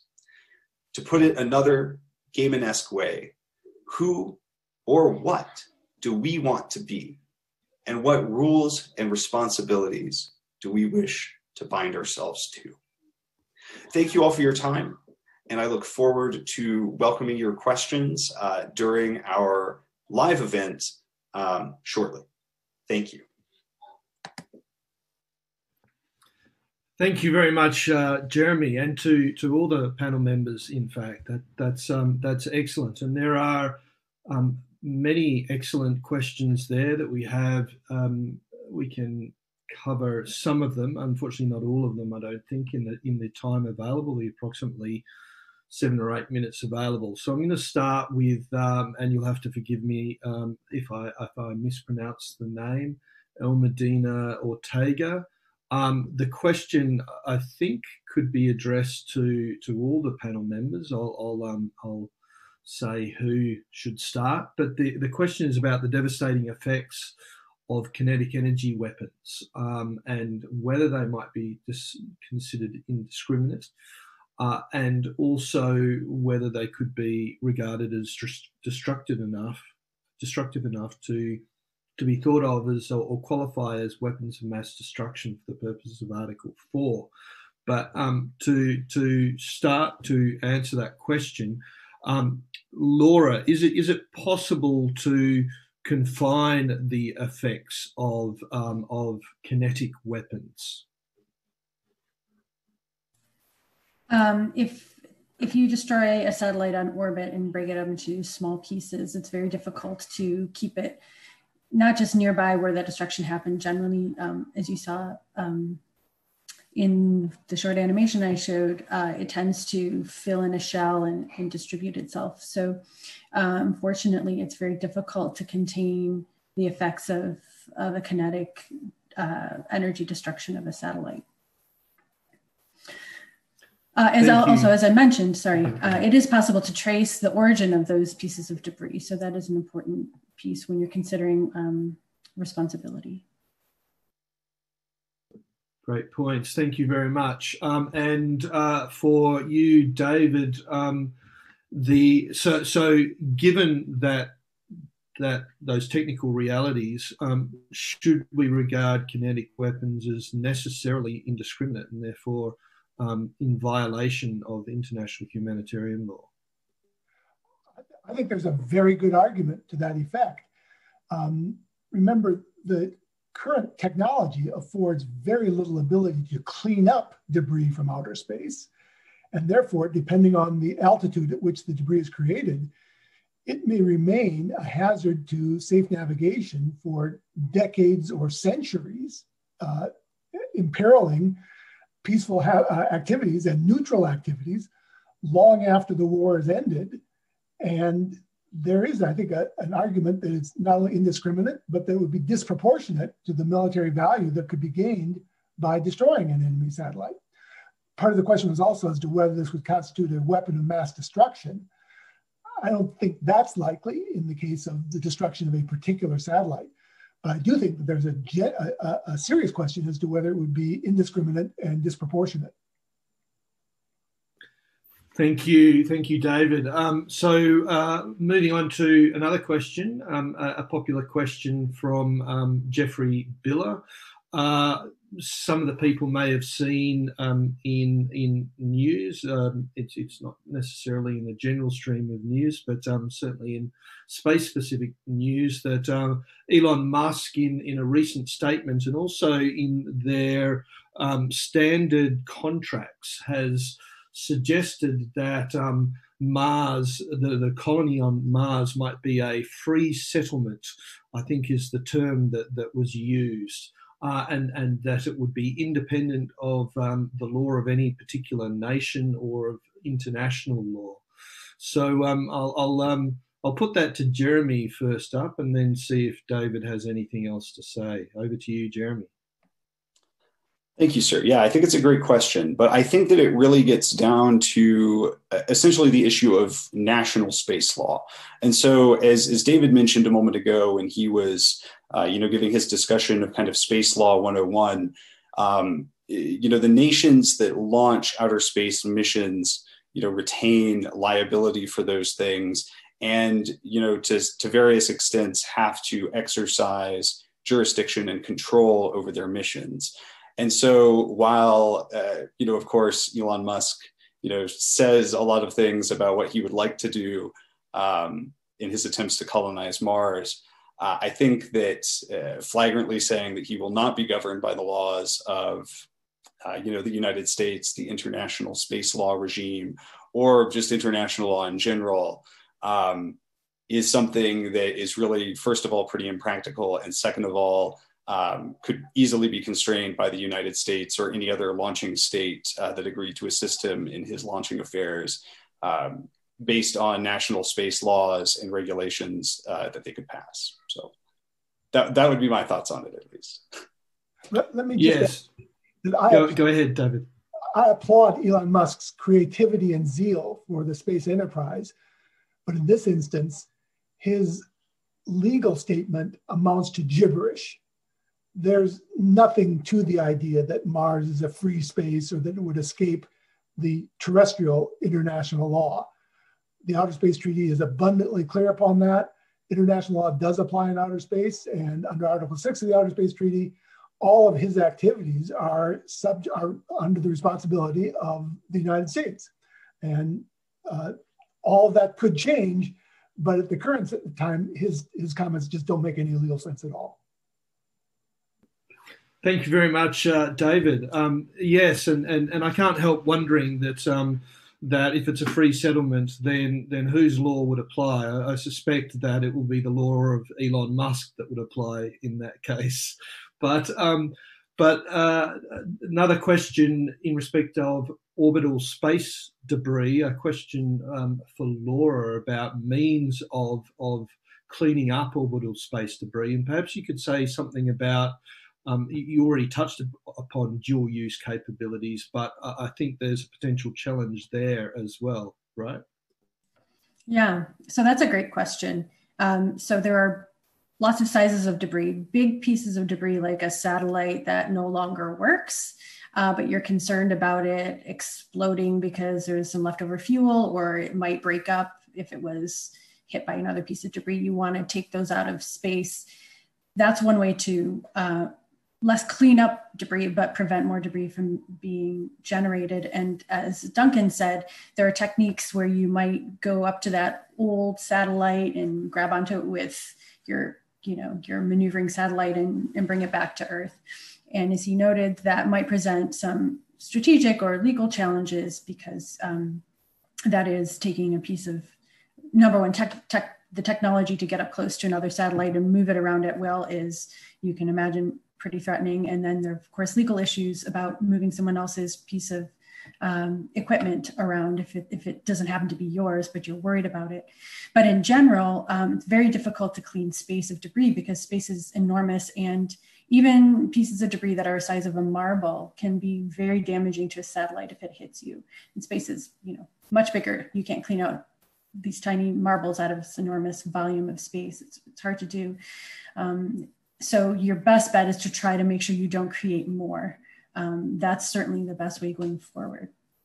The other problem, of course, is that a lot of the debris that would be dangerous to your satellites, you can't see and track. So again, even if you had a way to suck up all these tiny little marbles, you don't know where all the problematic pieces of debris are. So it's really imperative to make sure you don't create more, because you're not going to be able to save yourself by cleaning it up later.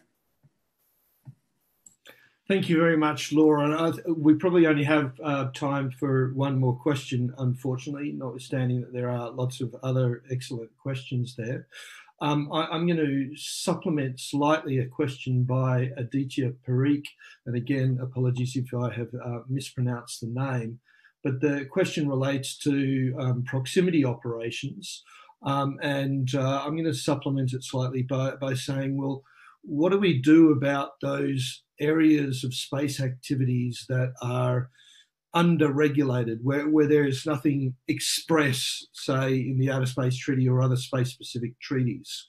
Are there things that are being developed that are legally binding or less than legally binding in respect of, say, rendezvous and proximity operations? So, David. Well, I wish it were so. I wish that the process for generating additional international law were sufficiently flexible and responsive that we could say that there is a process underway to address these problems in a timely and effective fashion. But I'm afraid it's just not the case, that the process for developing new international law has become, unfortunately, quite constipated in recent years. And it's been very difficult for the countries, the spacefaring countries, to generate new rules of procedure, new rules of the road for safe and sustainable operations in outer space. There have been a number of efforts through the United Nations and the UN Committee on the Peaceful Use of Outer Space to generate new guidelines for long-term sustainability of the operations in outer space. And that's a mechanism that could contribute in a non-legally binding fashion. But in my view, it's not nearly enough. I think the world needs to do a whole lot more to generate new additional law, new mechanisms for making additional law on dealing with important challenges such as those you've identified. Thank you very much again, David. And unfortunately, that's all the time that we have for questions. You need a little bit of time to go off and get some lunch or similar wherever you are in the world. So probably won't be enough for a gourmet lunch, I don't think. Over to the hosts as to when you need to be back. Bye. Thank you, Laura, David, and Jeremy, for your terrific presentations. And a special thanks to you, Duncan, for joining us so very early your time to moderate. We're pleased each of you could join us for this important discussion. Ladies and gentlemen, as Duncan said, we are about to break for what is, for those of us on the US East Coast, at least lunch. Before you go on break, I would remind you that all 3 days of the event will be posted to the Naval War College's YouTube channel in the coming days for you to review at your convenience.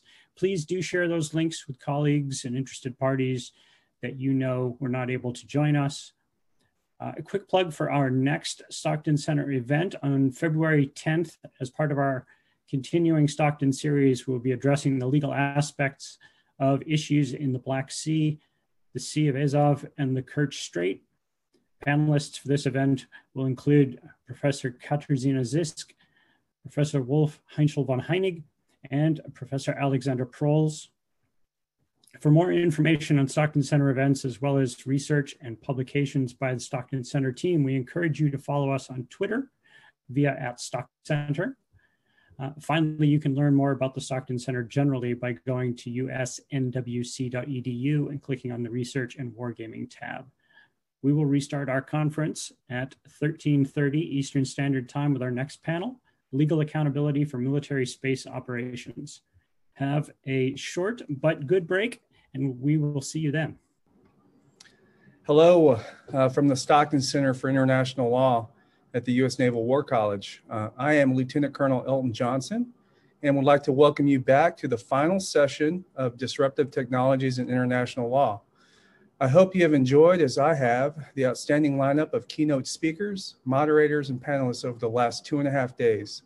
And I'm confident you will find these final presentations just as impressive. As a reminder, if you have a question you would like to see posed to one of our panelists, please use the question and answer button located near the bottom of your screen. If you see someone else's question and would like to see it answered, please hit the like button, and that question will rise in the rankings and the moderator is more likely to pose it to the panel. Our next panel will address the legal accountability for military space operations. Our moderator for this panel is Ms. Lynn Tatro. Ms. Tatro is the Senior Space Operations Law and Policy Advisor for Combined Force Space Component Command and Space Operations Command West at Vandenberg Air Force Base, California. Before joining the civilian workforce, she served as an Air Force Judge Advocate for 20 years. Ms. Tatro, over to you.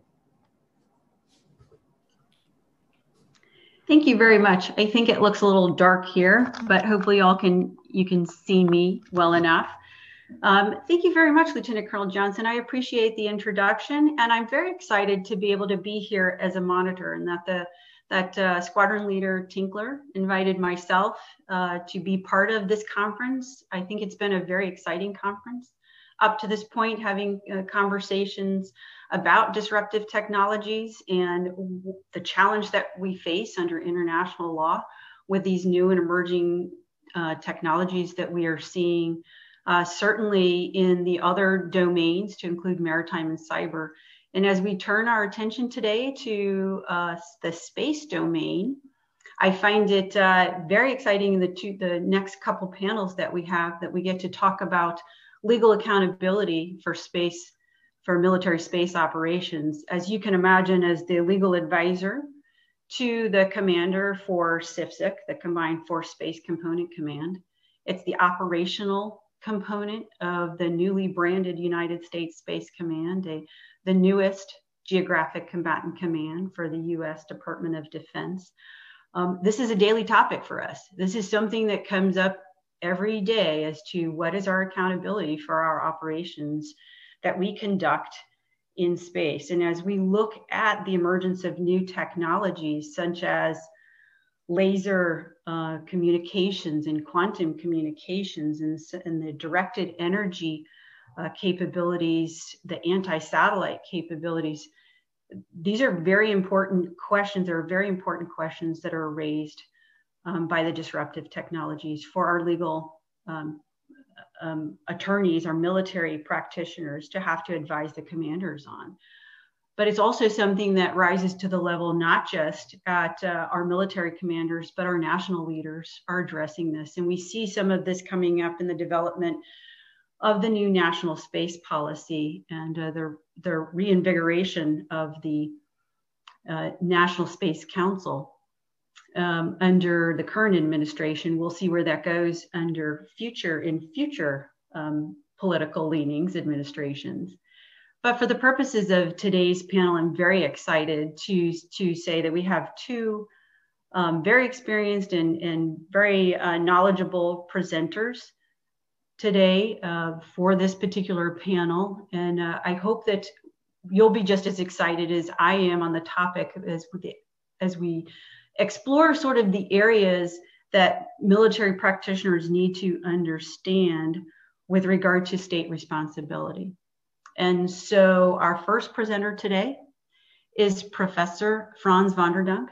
And as you can see from his bio in the program, he holds the Harvey and Susan Perlman Alumni and Othmer Chair of Space Law, an LLM program on space, cyber, and telecommunications law at the University of Nebraska at Lincoln. He also holds the dubious honor of having published the first handbook of space law and the advanced introduction to space law as well.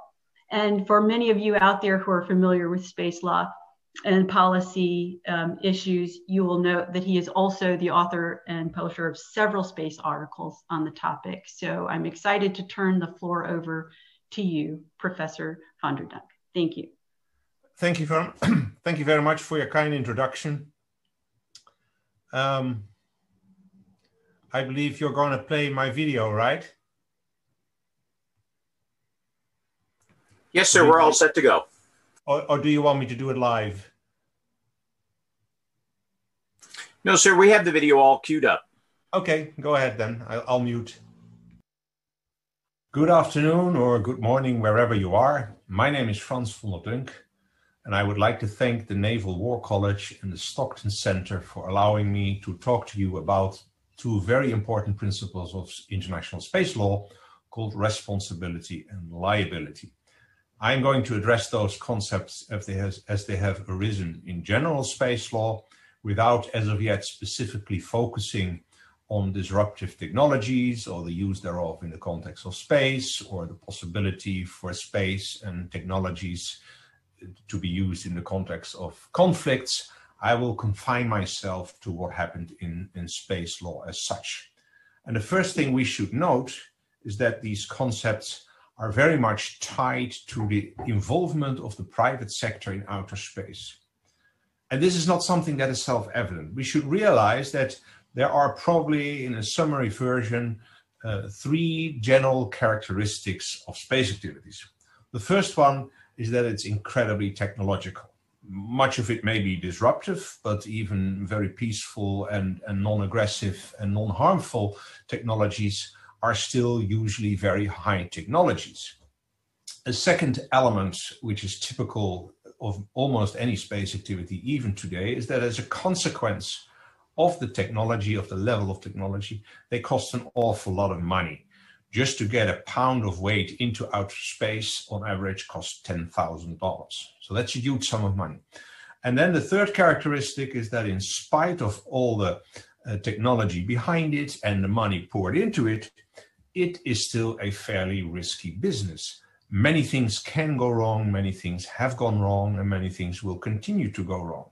So these are three, I would say, disincentives from the outset for the private sector to get interested, because they often do not have the high technology or feel uncomfortable in using it. They do not have the lots of money often necessary to go into outer space, and they are obviously trying to avoid as much risks to their activities as possible, because that way they can't make money. As a consequence of this, and I should say this is the traditional way that space activities developed, the main reasons for undertaking space activities at all had nothing to do with the usual interests for private sector. Again, I would say there are mainly three reasons. One, the most profound one, is probably the military advantages that a developed space sector could provide for a state. Obviously, a launch vehicle is almost the same as a missile. So when you develop space technologies, many of those can also be used for military purposes, for getting the upper hand over a potential adversary. A little bit broader, a second motivation is what I call prestige.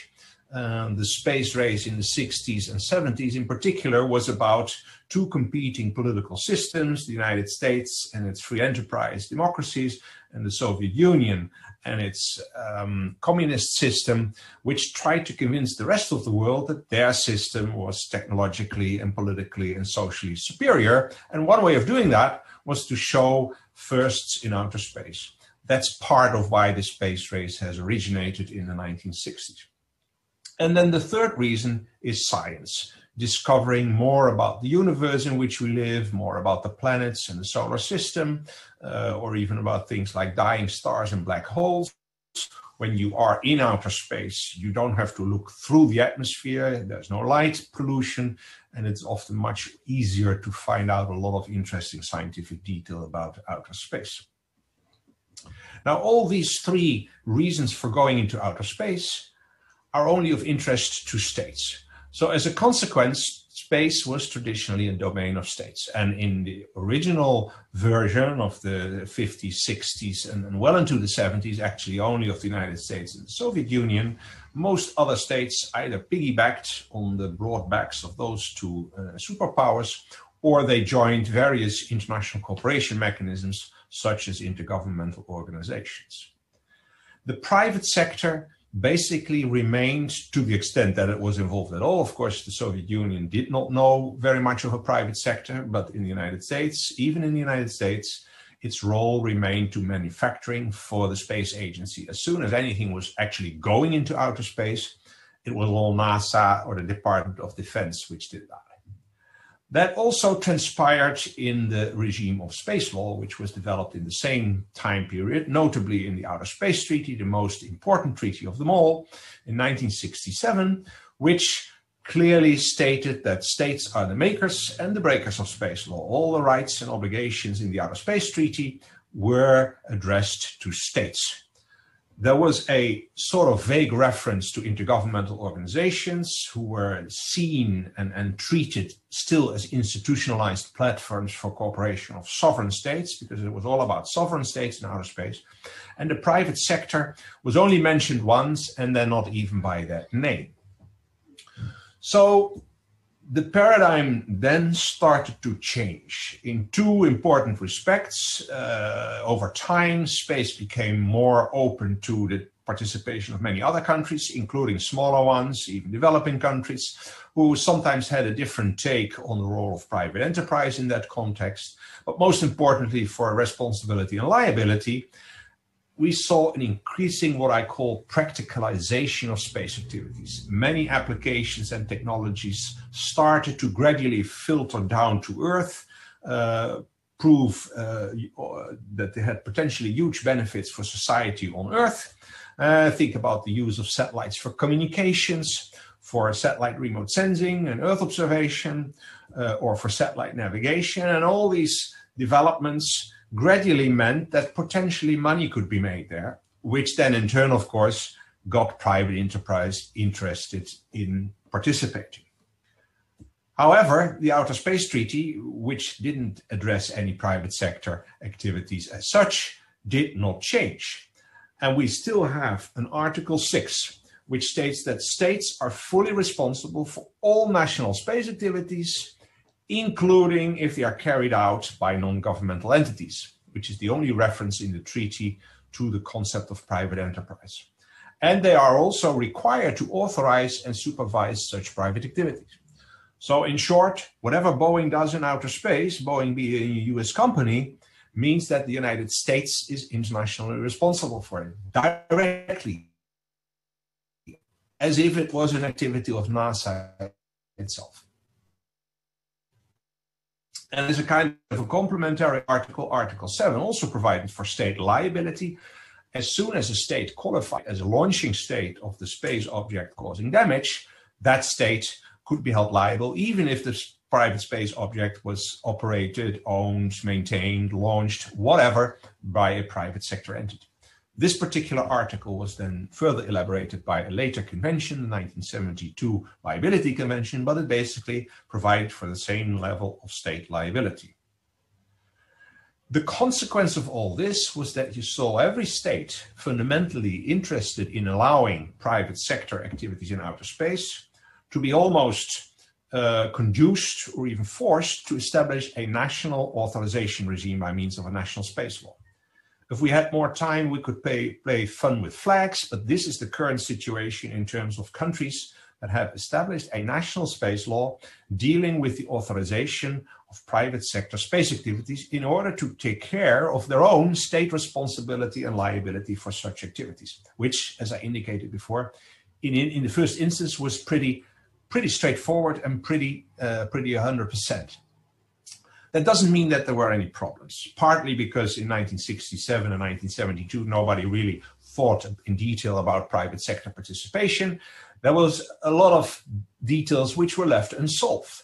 For example, in the context of Article 6, what is the exact definition of national activities in outer space? If we want to answer that, we can of course think by logic.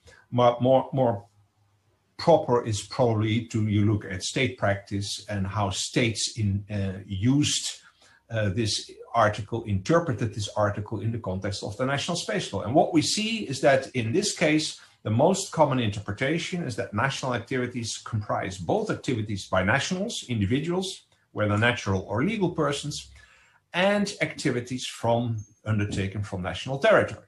But there are, which by the way is a solution which is strongly supported by a General Assembly resolution of 2013, which as such is not binding law, but maybe reflecting customary international law in this context. But there are some countries who go further. Some extend the scope of their licensing regime, of the concept of national activities for which they feel they may be held responsible, to what I call quasi-territory. Registered ships, aircraft, or other mobile platforms, and even space objects themselves. Or it extends to activities otherwise somehow related to national territory, citizens, and or interests. And some states limited the scope of their laws in terms of the ratione materiae approach, the scope, not to all space activities, but only to launching or to satellite remote sensing or to space resource utilization only. So in that sense, there is still a lot of fragmentation in the international arena as to how to properly interpret national activities in outer space for the purpose of Article 6 of the Outer Space Treaty. Moving on, and finally, it even happens to be the case that many laws simply apply their general laws on telecommunications, which often date back to way before the actual satellite, the role of satellites in telecommunications in that country could become operational. They simply extended the scope of these general regimes of telecommunications to satellites without often really realizing the additional things that a satellite brings in terms of its legal obligations and rights. Moving on to Article 7 of the Outer Space Treaty and the Liability Convention, it provides for a launching state definition, which is the famous fourfold one, which says that if you are a state which a state which procures a launch, the state from whose territory the launch takes place, or the state from whose facilities a launch take place, the space object concerned, if that causes damage, then you are held liable. And that looks like a very straightforward interpretation, but there are various interpretations of how broad or how narrow procurement should be interpreted. And what if a private sector entity is actually undertaking the launch? Should that still imply the liability of the state as a launching state? Same question applies if the private sector entity procures the launch instead of the state which launches, or if a private facility is used for the launch of the space object. Again, even if, does that lead to state liability of that state as being the one whose facilities are at issue? There is no consistency across the national laws on this context, so there is no uniform state practice. Now, the $1 billion question with which I want to conclude here, and that this goes, of course, back to the theme of the conference, is that space law does apply a very absolute and thereby fundamental measure of state accountability for private sector entities, which actually is largely the result of the highly disruptive, the likely sensitive dual use of most space technologies. So that really questions whether this regime also extend or should extend or would extend to the domain of military space operations or the threat or use of armed force in outer space, because it was not really meant for that back in the days. But for this, I leave you in the good hands of Rob Holman. Thank you very much.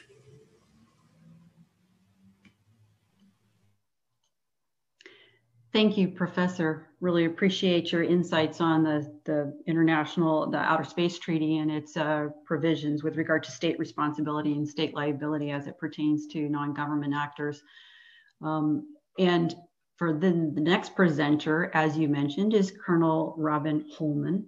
I had the great pleasure of meeting Colonel Holman and working with him directly as we participated in a US-sponsored multi-domain war game called Schriever War Games, where we deal and focus specifically on space and cyber activities in the future. So I know you'll be in good hands with his presentation next. Colonel Holman is the Chief of Staff of the Office of the Judge Advocate General for the Canadian Armed Forces. He has held many positions in the Canadian Armed Forces, to include as the Deputy Judge Advocate General for operational and international law. In his personal capacity, he is part of the international group of legal and technical experts on the WUMRA manual on the international law of military space operations. And so the next presentation will be the recorded presentation of Colonel Holman. Sir, over to you. Let me start by thanking the Naval War College and Stockton Center for the invitation to participate in this panel and the conference overall, and especially to Squadron Leader Kieran Tinkler, who has been tireless in his efforts to pull this event together and has been hugely helpful on particularly the space law side of things. Finally, let me also thank Lynn for moderating the panel, and most especially Franz for his really excellent elaboration of the relevant provisions in space law with respect to liability and responsibility. In my presentation, I would propose to take up Franz's invitation and speak about some of those aspects related to the application and the interpretation of Article 6 of the Outer Space Treaty in relation to space activities that are in the range on the spectrum of conflict in the jus ad bellum spaces and in the armed conflict spaces. So let's just recall that Article 6 of the Outer Space Treaty provides in part that a state bears international responsibility for all of its national activities in outer space, whether such activities are carried on by governmental or non-governmental entities. And as Franz has eloquently described for us, this is a provision that made all sorts of sense in 1967 when the Outer Space Treaty was agreed, and with respect to the vast majority of space activities, particularly commercial space activities today, it continues to make a great deal of sense. But there's some practical and interpretive challenges that arise when we move up the spectrum of conflict beyond those merely peaceful and peaceable activities, particularly where those activities are undertaken by non-state actors, non-governmental entities in the language of the treaty, and particularly those non-state actors that don't have any of those connecting factors to the state that would give rise to attribution of their activities to the state under the ordinary rules of state responsibility. And one starts to wonder about how Article 6's provisions and its special rule of attribution, direct attribution of all national activities to the state itself, will be put into practice by states. So let me very briefly address and just leave perhaps for discussion some issues further to the left, if you will, on the spectrum of conflict. So that is activities that might amount to an interference, or to use the term of art from the Outer Space Treaty and the provisions in the International Telecommunications Union instruments, to harmful interference, and even to interference that might amount to an unlawful intervention, that is an interference of a coercive nature that attempts to have an impact on matters that are within the exclusive competence of the state. And suffice to say at this point, although some of what I'm going to say is relevant to it later, there's no real subsequent state practice to the agreement of Article 6 that assists us in understanding how that rule might or might not apply in those areas.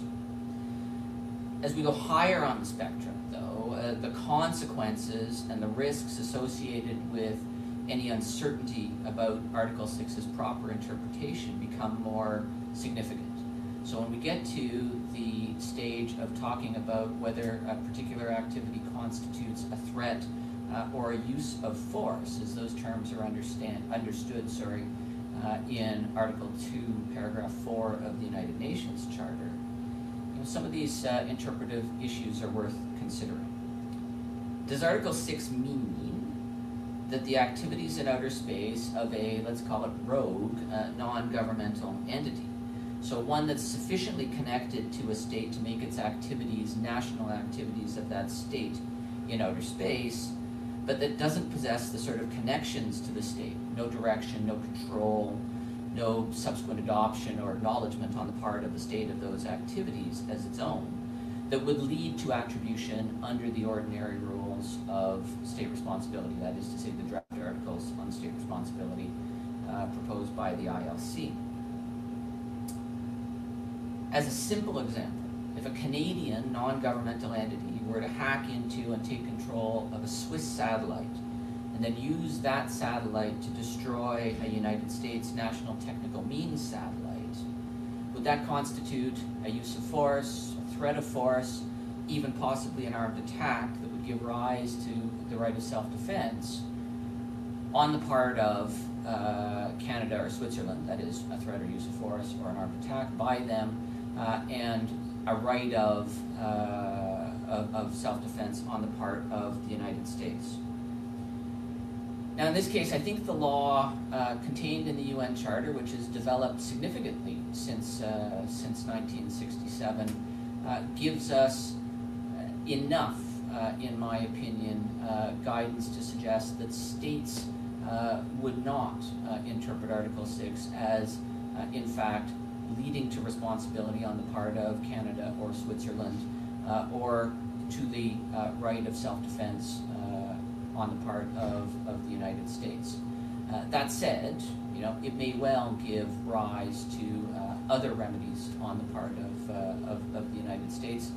But I think that there's enough of a recognition that the law related to threats and uses of force is sufficiently developed and sufficiently sui generis that the ordinary rules, even in the draft articles with respect to state responsibility, don't apply in the way that they would otherwise. And I think that that's the same with respect to space. While we're in this space, let me say that another scenario that is of particular interest to me as a military legal advisor is the one of a state planning its own attributable space activity against a space object. Now, this doesn't relate directly to Article 6. It's kind of the obverse of the question of, which states might you be making angry through your activities. Recognizing that the state making the plans has its own sense of where its activity is going to fall on the spectrum, but that where the activity falls is in the eye of the beholder. And so you're entering a risk space already in terms of affected states and how they might perceive the activity and what actions they might be legally authorized to undertake in response. So as a good legal planner, I think this is an important exercise to go through in order to understand, for lack of a better term, which states you're going to make angry by your potential activity.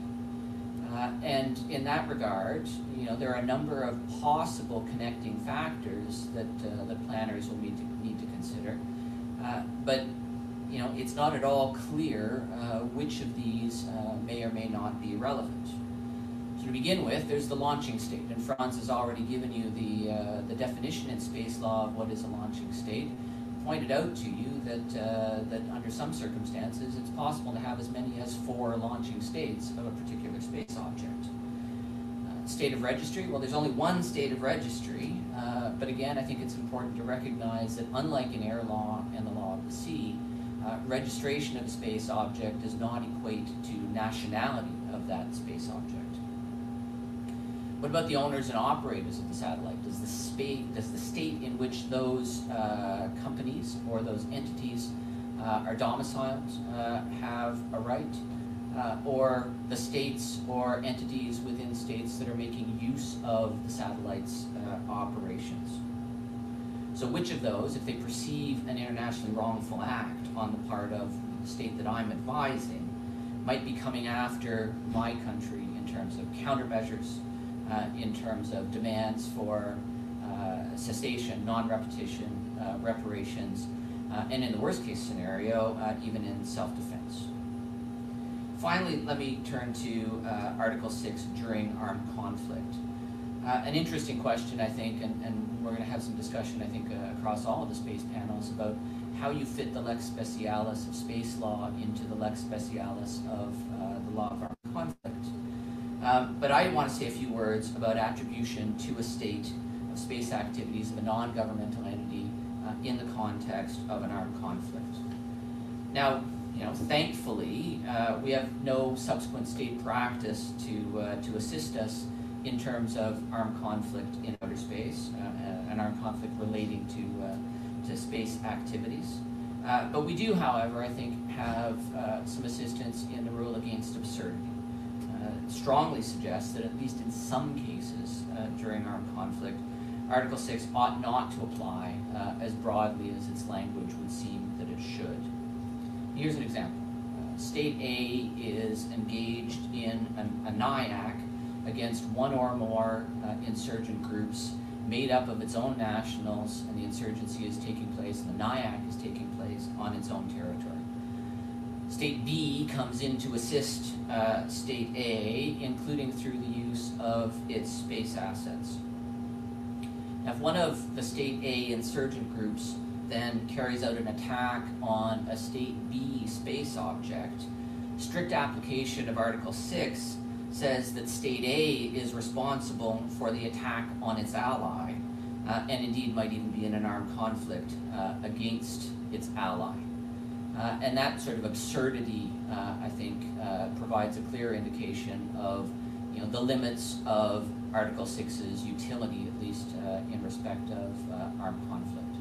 I think I will stop there with my thanks and say that I'm very much looking forward to the discussion, although I expect I will be wearing something different during the discussion than I am right now. So thank you very much.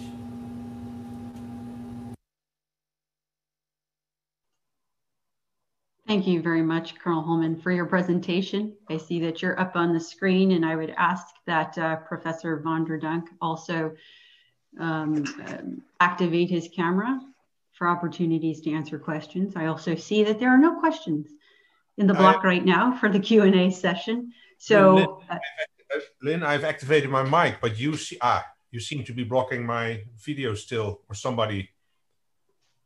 I see. Okay. It's a nice picture anyway that we're seeing, Franz. No, so. we see you. There we go. I prefer to be live. Thanks. There we go. Now we get to see you. Thank you very much. That's fantastic. Well, thank you, Colonel Holman. Appreciate your insight on that as well. I'm sure, certainly for myself, that your commentary raises many questions as far as military responsibility. But let me at first just go back to Professor von der Dunk, please, and ask you, to what extent did the drafters of Article 6 of the Outer Space Treaty consider the military and security aspects of space activities when they agreed upon the Article 6 state responsibility for private state activities? Can you expand upon that? Yeah, that's a very interesting question, because the answer is as far as I can see, I wasn't privy to the negotiations. Unfortunately, I was just a young kid back then. But from what I see in hindsight, is that the two main contenders, which were obviously the United States and Soviet Union back in the days, if they wouldn't have agreed on that clause, few other states would have bothered to think about it, because if you don't have the two big elephants in the room and their signatures under the treaty, it doesn't make too much sense, but certainly not back in the 60s. And I have a feeling that the United States made a very clear distinction between that, because obviously in US society, the military sector and the private sector are two totally different parts of society. Even if they work together, they have totally different aims. One is purely public, the other is purely private. But on the other side of the fence, you had the Soviet Union, which was very suspicious of everything the United States and the rest of the capitalist world was doing, and basically viewed private enterprise as just a fifth column, a veiled extended arm of US power, and ignored the idea that private enterprise was basically interested in their own money. So it was partly from their perspective that Article 6 includes to such a maximum extent private sector activities in the concept of state responsibility, because the Soviet Union was adamant that if any US company would do something that would violate the rules of the rights of the Soviet Union and international law, they didn't want to talk to Boeing or SpaceX, who didn't exist at the time, of course, or Lockheed Martin, or you name them. They wanted to directly, state to state, sovereign state to sovereign state, say, United States, you should take care of the dogs in your backyard and make sure that they don't do anything. So we don't want anything of the private, and of course that had to do with their communist attitude. So the two the two approaches, the two conceptions were fundamentally different. And it's to some extent an art to reconcile such hugely different views in that one sentence. So that was basically, it's a long answer, but to give you the idea of where this terminology comes from. Yes. And I think we can see certainly in state practice, we've had different, from a US perspective, we've had different experiences and different successes with some activities that we've seen, certainly with regard to commercial I think from the US perspective, US companies having concerns about activities of the military space capabilities of other nations, and where do they go to raise this issue? And do you go through the US State Department? In some case, they've not necessarily been successful in finding an advocate on that regard, but then perhaps just going directly from commercial to the state. And I don't, this relative success of that has been somewhat varied, I think, in at least in what we've seen for state practice. So I would ask to Colonel Holman, sir, from your perspective, you spoke about the activities of the non-governmental actor and the perception that the military might have of the activities of that non-governmental actor and how state responsibility would reflect upon that. I would ask you, you spoke about which states you might make angry in some of your military activities. And of course, it could extend to the non-governmental actors as well, if even the military operations are having some sort of an interference with the non-governmental. And so there's a lack of guidance, I would suggest perhaps in international law, certainly in the Outer Space Treaty, on how we handle the type of complaints from, say, a non-governmental actor as to those activities of certainly the military. And I'm wondering if the provisions under Article 9 due regard have any implication here in that state responsibility. Over to you. Yeah, I think they probably do. One of the advantages of recording this and hearing yourself is you can also recognize the things that you should have said as you were saying things, and I agree. And the things I should have said. Yes. One of the things I should have said in the self-defense space, and then I'll go to Article 9, is that in my example too, the United States may have a right of self-defense against the non-state actor. Maybe not against the launching state or the registration state or the ownership state under the circumstances. But if your view of the jus ad bellum is such that that states have an inherent right of self-defense against non-state actors in some circumstances, that would continue to exist, it seems to me, in these circumstances. But when you talk about Article 9, and so for those that don't know, I'll just read a little bit of it. States shall conduct all of their activities in outer space, including the moon and other celestial bodies, with due regard to the corresponding interests of all other states to the treaty. States parties to the treaty shall pursue studies of outer space, including the moon and other celestial bodies, and conduct exploration of them so as to avoid their harmful contamination and also adverse changes in the environment. And I'm paraphrasing a bit here. If a state party to a treaty has reason to believe that an activity or experiment planned by it or its nationals in outer space, including the moon and other celestial bodies, would cause potentially harmful interference with the activities of other states parties in the peaceful exploration and use of outer space, it shall undertake appropriate international consultations.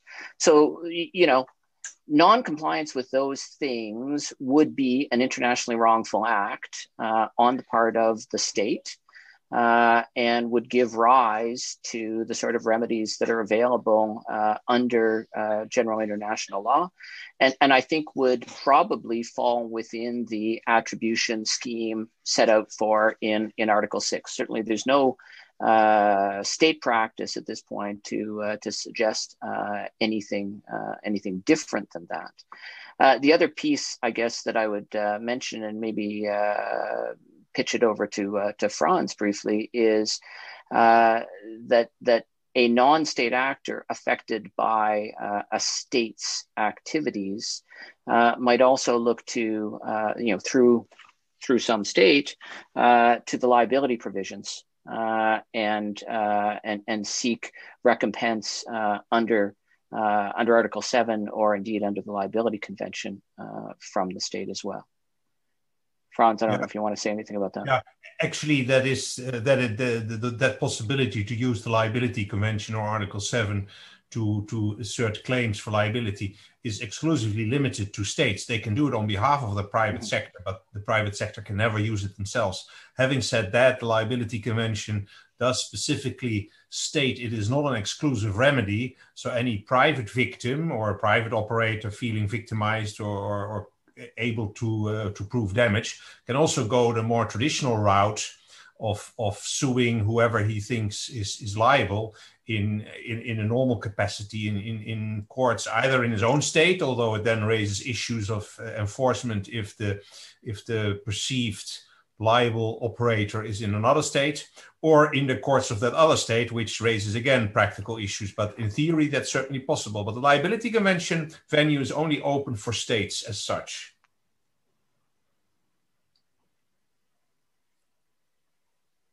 Perfect. And so under the state responsibility of Article 6 of the Outer State Treaty, does it still apply if the state itself does not authorize the activities of the non-governmental actor?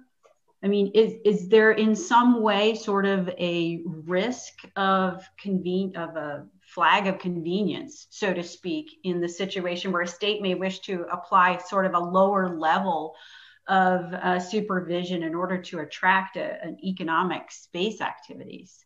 Yeah, that is of course clearly focused to the non-military side, at least initially. I would say there has been a little bit of a discussion. If you read Article 6, it provides both for state responsibility and for the requirement to authorize and supervise. And there have been colleagues of mine who try to argue that if you do not authorize, you cannot be held responsible. Now, in when it comes, and I'm putting aside the military part, maybe for Rob to answer, because again, there we go into a whole different ball game. But in the commercial, as to the commercial or the civil side, the non-military side, it has been pretty much accepted now that not authorizing doesn't take away your responsibility. As a matter of fact, it's the other way around. You are responsible as long as it qualifies as a national activity. And then, of course, you better authorize and supervise because you will still be held responsible anyway. I see that as one of the beauties of space law. And flags of convenience, I know it's a major issue in the marine world. I don't see that much of a risk in the space world. And that's basically for two reasons. One is the practical one. If you license, if you impose low requirements on a ship, a tanker or something like that, the risks that something bad as a consequence will happen because the captain is incapable or the ship is not built to proper standards, is maybe only a couple of percent that it hits your coast. Usually the accident happens somewhere else and it's somebody else's fishery or environment that gets a big hit from economic disaster. So the penalty for being a flag of convenience usually is paid for by other states and their citizens. That is not the case in space. The most dangerous part of any space activity is still the launch. So if you are sloppy in licensing somebody to launch and you don't control whether he knows what he's doing, you are most probably the one suffering from it. So that's a huge incentive for any launching state not to be very lenient on licensing. And the second thing is actually, again, the beauty of the space law regime. It is the state which will be held liable. And he can't say, well, you go and sue the private operator in a private capacity. The state has to pay, which again is a huge incentive for that state to make sure, as all these countries that I've shown these flags of have done basically, that they have some form of authorization and control over those activities, including provisions of derogation of international liability to the actual operator. So I don't think that risk is very opportune in matters of space, in matters of commercial space. And again, maybe Rob wants to add something to that, but even in military space, there's probably a third reason. You don't want to get involved in a space conflict just because you allowed someone to launch from your territory who then turned out to enrage a couple of other superpowers who take the appropriate countermeasures then, if you see what I mean. Yeah, I think that's right. I think with respect to most military activities, when you're thinking about, the who are you going to make angry piece, you're presuming, and I think it's appropriate to presume, that those things are under the control. And so in the words of Article 6 are, authorized and under the continuing supervision of the state. So there's no question it's generally a governmental entity or it's a non-governmental entity that's clearly doing it under the authorization and continuing supervision of the state. The piece that I was raising that Franz, I think, was mentioning in the jus ad bellum space is, it creates in a small subset of circumstances the possibility that a state might be held responsible at international law for things that it has little ability to control, or has done everything that it ought to do. But still, criminal activity in essence occurs that has an international effect.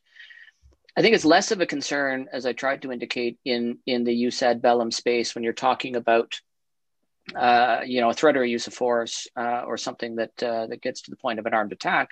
But when you're in that space that you were talking about in Article 9, right, where a non-state actor does something that amounts to a failure of due regard or potential harmful interference, or even something in the nature of an intervention, at some point, there's a cutoff, and clearly Article 6 applies in all of those circumstances.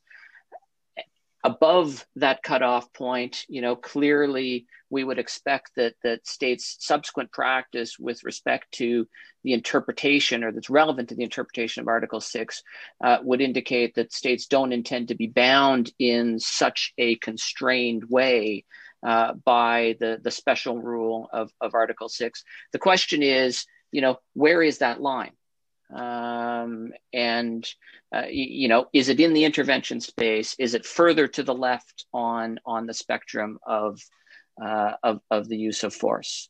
And that, I think, is something that different people, based on their own experience and biases, probably might have different views of how states might react. But we don't have any actual evidence of how states have reacted in those circumstances yet. So that's a watch this space sort of question. Thank you. Thank you very much for that response as well. And in order to be mindful of the time that we have available and to keep the program on track, I believe we are at the end of our time. And I show 11:20 by my time, which should be 14:20 by your time. So I will turn it back over to Lieutenant Colonel Johnson. Thank you very much. Thank you, Ms. Tatro, for moderating that superb panel. And thank you as well to Professor Vanderdonk and Colonel Homan for your fantastic presentations. We are pleased each of you could join us today for this important discussion. As Ms. Tatro mentioned, it is 14:20, 2:20 p.m. Eastern Standard Time. We'll go ahead and take a 10-minute break and come back and launch into the law of armed conflict, neutrality, and counter space operations at 14:30, 2:30 p.m. Eastern Standard. See you in 10 minutes. All right, welcome back.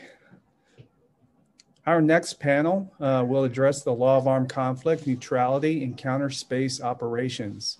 We are very pleased to welcome as our moderator for this panel, Mr. Michael Hoverson, Chief of Space, International, and Operations Law for Headquarters, United States Space Force.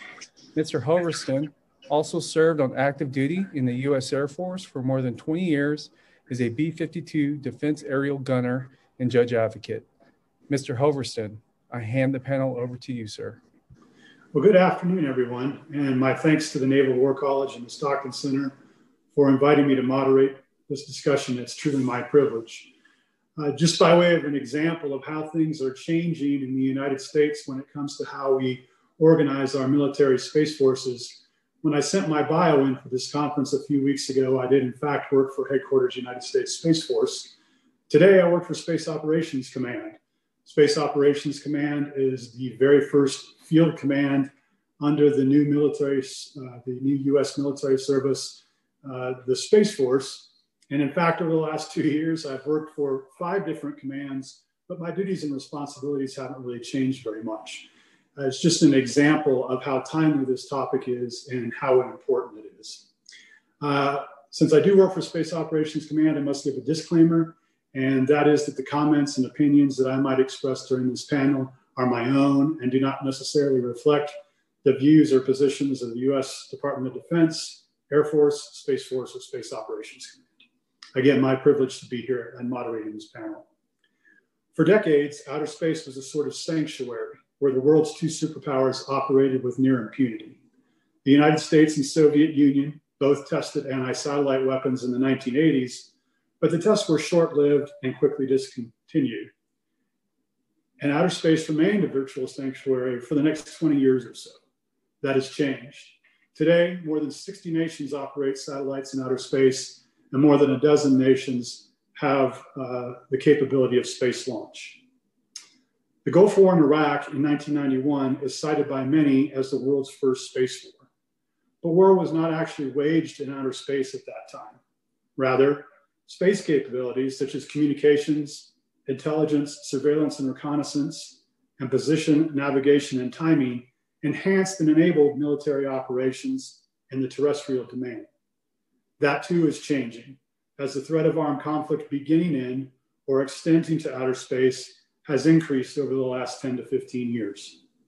4 nations have successfully demonstrated anti-satellite weapons technology, India being the latest with a successful test just last year. Further, emerging dual-use technologies such as on-orbit servicing and debris removal and increasing rendezvous and proximity operations pose potential threats to satellites on orbit. Recognizing the increased threat to armed conflict extending to space, the United States recently took action to defend its interests by establishing United States Space Command as its newest combatant command, and the United States Space Force as its 6th armed service. Further, the US, many of its allies, and NATO have recently recognized space as a military operational domain. The international legal community is also taking action by evaluating the law applicable to military operations and armed conflict in space. Academia is stimulating discussion and debate through conferences like this one and through projects like the Woomer Manual on the International Law of Military Space Operations. Those efforts will help to inform government and military legal advisors as they work to advise senior government officials and military leadership at all echelons of command on military operations in space. For our final panel, we have 3 recognized experts in space law and the law of armed conflict to discuss just a few of the legal issues posed by armed conflict extending to the space domain. All 3 are core experts in the Woomer Manual on International Law of Military Space Operations. I will briefly introduce all 3. They will each make a short presentation, and the panel will then entertain questions from the audience. Please be sure to submit your questions throughout the presentations. Our first speaker is Lori Blank. Professor Blank is a clinical professor of law, director of the Center for International and Comparative Law, and director of the International Humanitarian Law Clinic at Emory University School of Law. She is also a senior fellow at the Lieber Institute for Law and Land Warfare. Lori, over to you. So I first want to thank the Stockton Center for inviting me to participate in this great event. I'm really looking forward to some great discussions during the question and answer and discussion period. What I want to talk about for a few minutes here is some issues in military operations in outer space and counter space operations, looking at the role and placement and impact on civilians. So, you know, we all know it's axiomatic that protection of civilians has been a dominant issue in military operations over the past few decades. Obviously, it's at the core of the law of armed conflict. And so it's appropriate that whenever we talk about military operations, whenever we talk about the application of the law of armed conflict, we are talking about focusing on protection of civilians. Much of the discussion in recent years has focused on urban warfare, densely populated areas, questions of the use of particular weapons in those areas, questions about the use of the infrastructure of the densely populated areas to shield military operations, and all of those impacts on civilians. And naturally, all of those scenarios pose enormous risk for civilians. So now when we move to outer space and we think about military operations in outer space, we might think, oh, we've got a little bit of a respite from the high intensity conversations about civilian protection issues, because after all, outer space is really, really far away from any areas with a lot of civilians. It is kind of the polar opposite of densely populated civilian areas. And so we might think that we're going to talk about a lot of other law of armed conflict questions, which weapons to use, any number of different questions. But actually, space and operations in or through or from outer space present a number of interesting issues or complications in the context of targeting and military operations when we think about civilians. So just a couple of background points. Anytime we're talking about targeting, anytime we're talking about military operations, it inherently requires an understanding of the civilian population, the civilian infrastructure, the civilian patterns of movement, and the effects of targeting and more broadly military operations on that civilian population, on that civilian infrastructure, and so on. It requires that we understand where civilians are, when, at what times, what the effects might be, and so on. Well, now, when we think about the context of outer space, how do we start to think about these issues, right? They're going to be the same in some way because the law requires, in fact, demands that we think about these issues, but it's going to look a little bit differently because, again, we're not in a densely populated city. We're talking about things in outer space. However, those things we're talking about in the context of outer space are intimately connected to everyday life, to the lives of civilians and the services that they depend on, and so on. So when we're talking about the law of armed conflict and we're talking about civilians, naturally, we're talking about a couple of core principles.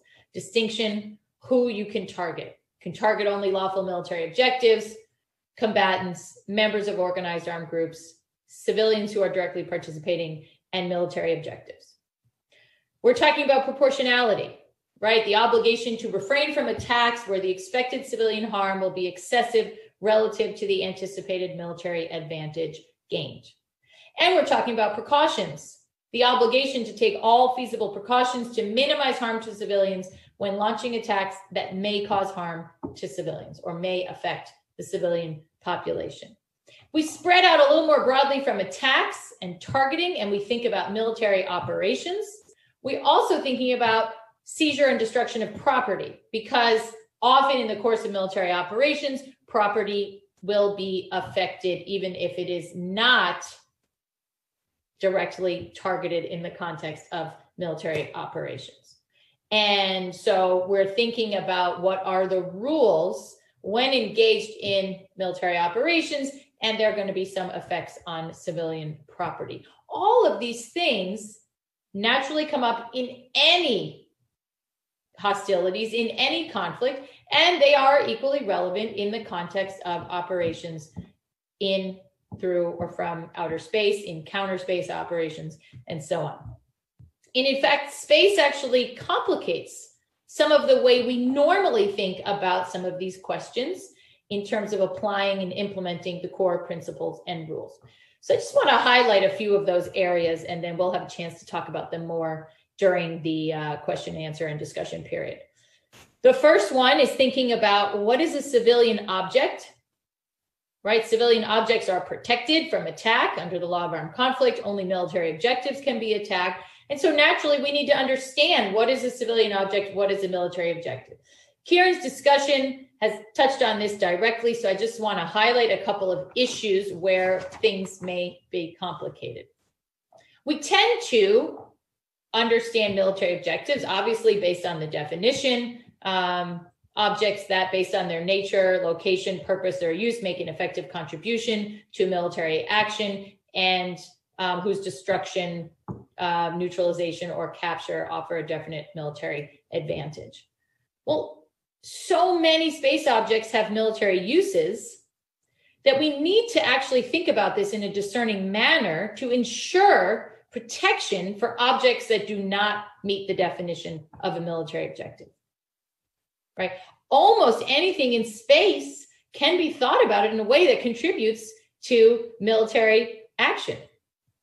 And there is an enormous overlap between civilian and military uses of things in outer space. And here we get to a term that's quite popular in discussions about objects during our conflict, the idea of dual use, which essentially refers to objects that were civilian objects and are being used for military purposes in some way, which under the law makes them military objectives.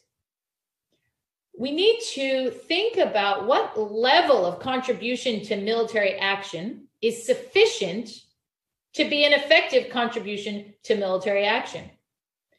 When we have a satellite that is providing weather data or communication services, and it's mostly for the civilian population, but clearly can be used for military purposes, that is going to be generally sufficient in most cases to make it a military objective if it meets the rest of the test.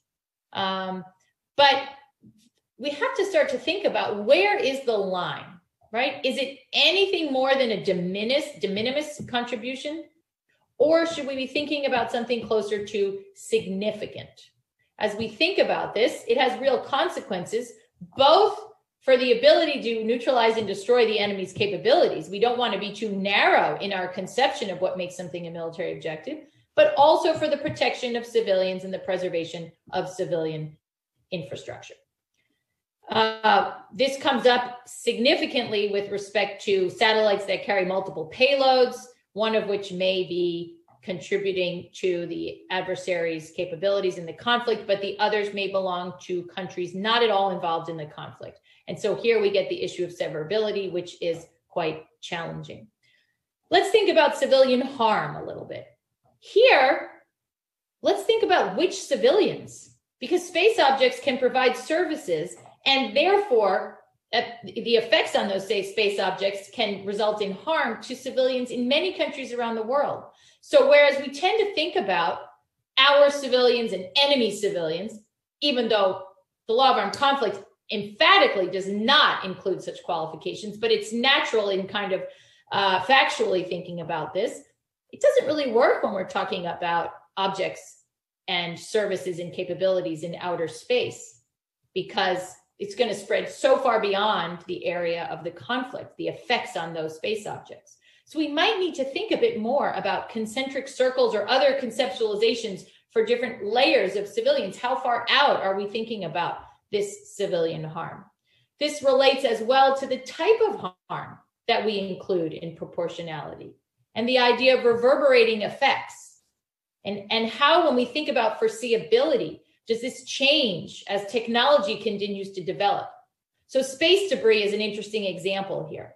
If we think about an attack on a satellite that hosts a military satellite communications node, we can think about the expected civilian harm to maybe other payloads on that satellite or the disruption of services for civilians. But what about if we destroy it with an ASAT strike and it creates orbital debris? We don't know what damage that debris will cause over time or for how long, but we need to incorporate some of that harm into our proportionality assessment. But for how long? For years? For decades? We need to think hard about when that proportionality analysis stops. Finally, think about warnings. Effective warning must be provided where feasible for attacks that may affect the civilian population. Does this include sustained and widespread loss of services, communication, navigation capabilities? And think about who needs to get this warning, right? How far out do we need to think? It's not just a warning in the territory of the adversary. We have to think on a global scale in this context.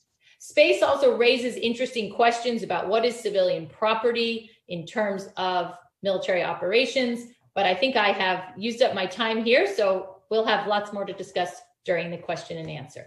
Thank you. Thank you, Professor Blank. Military operations and the law of armed conflict in outer space certainly present interesting questions when trying to apply the basic principles of the law of armed conflict to those operations due to the nature of the domain itself and the nature of satellites and space systems. And hopefully we'll get into that a little bit more in the Q&A. Our next speaker is Professor Christopher Borgen. Professor Borgen is a professor of law and co-director of the Center for International and Comparative Law at St. John's University School of Law in New York City. He has served as co-rapporteur for the International Law Association's Committee on Recognition and Non-Recognition in International Law, and he co-founded the blog Opinio Juris. Professor Borgen, over to you. Hello, I'm Chris Borgen, and it's a pleasure to be here with you today.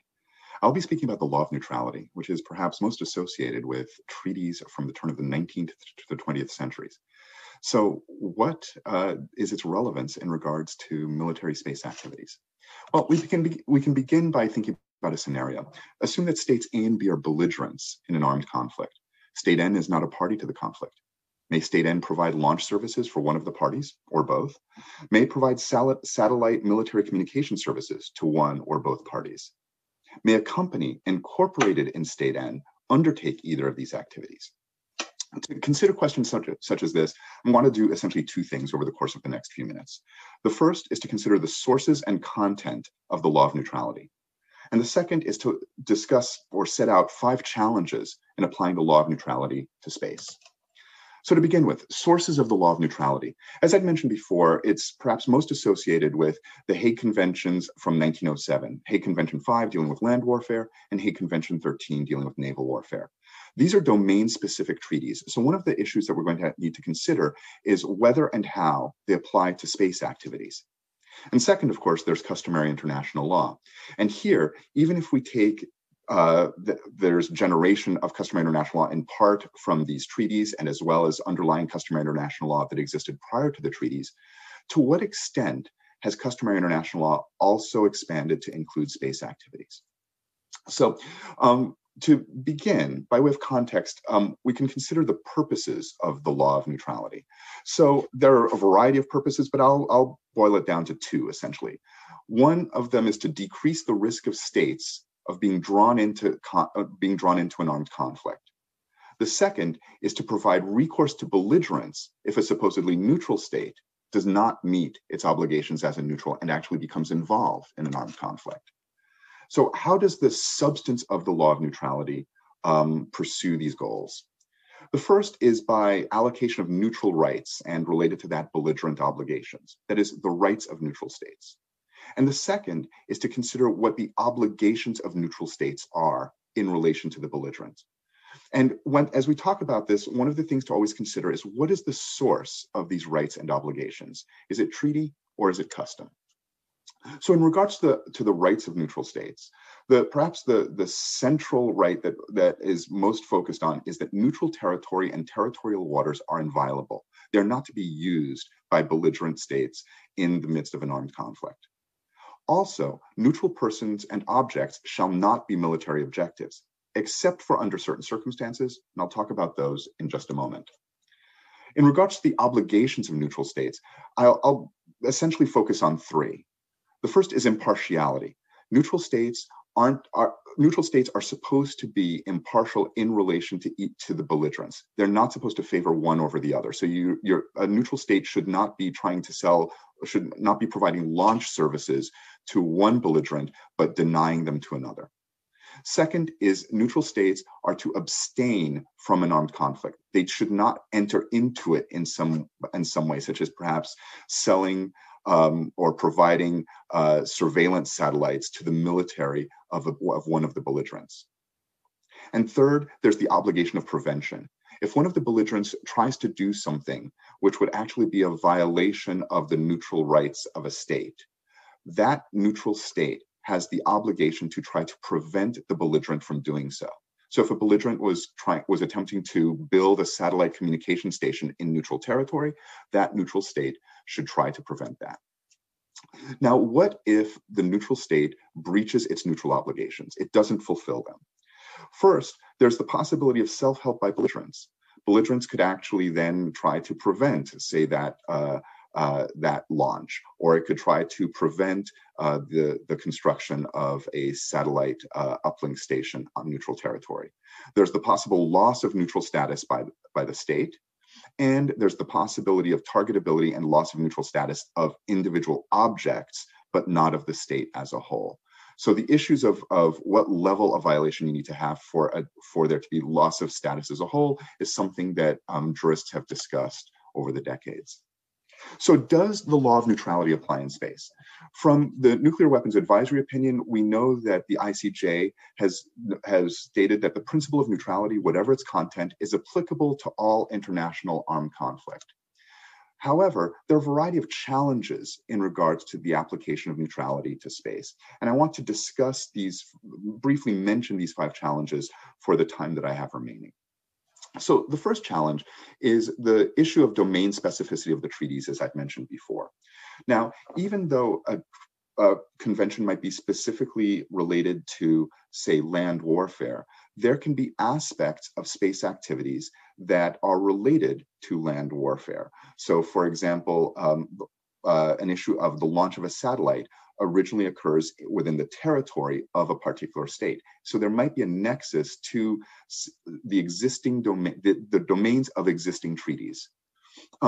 However, there's, in terms of to the extent that it applies to those domains, or whether it applies to activities in space, is a question of the interpretation of those treaties and the intent of the parties. Second, related to this, there's also the question of the generation of customary international law regarding space activities. So much in the same way as I was describing the issue of whether or not treaties actually involve, domain-specific treaties actually involve certain space activities, there's also the question in terms of the underlying customary rules of neutrality and whether or not there is state practice to show that those rules also apply to space activities. So within this, there's this question of what state practice should apply in regards to space activities. If we see certain practice in regards to land or naval warfare in terms of customary rules, does that practice also extend to application in space? Or does it have to be specific activities in space that would only count for the generation of customary international law in relation to neutrality in space? There's also the issue of territoriality and also nationality, which I'll set aside for the moment.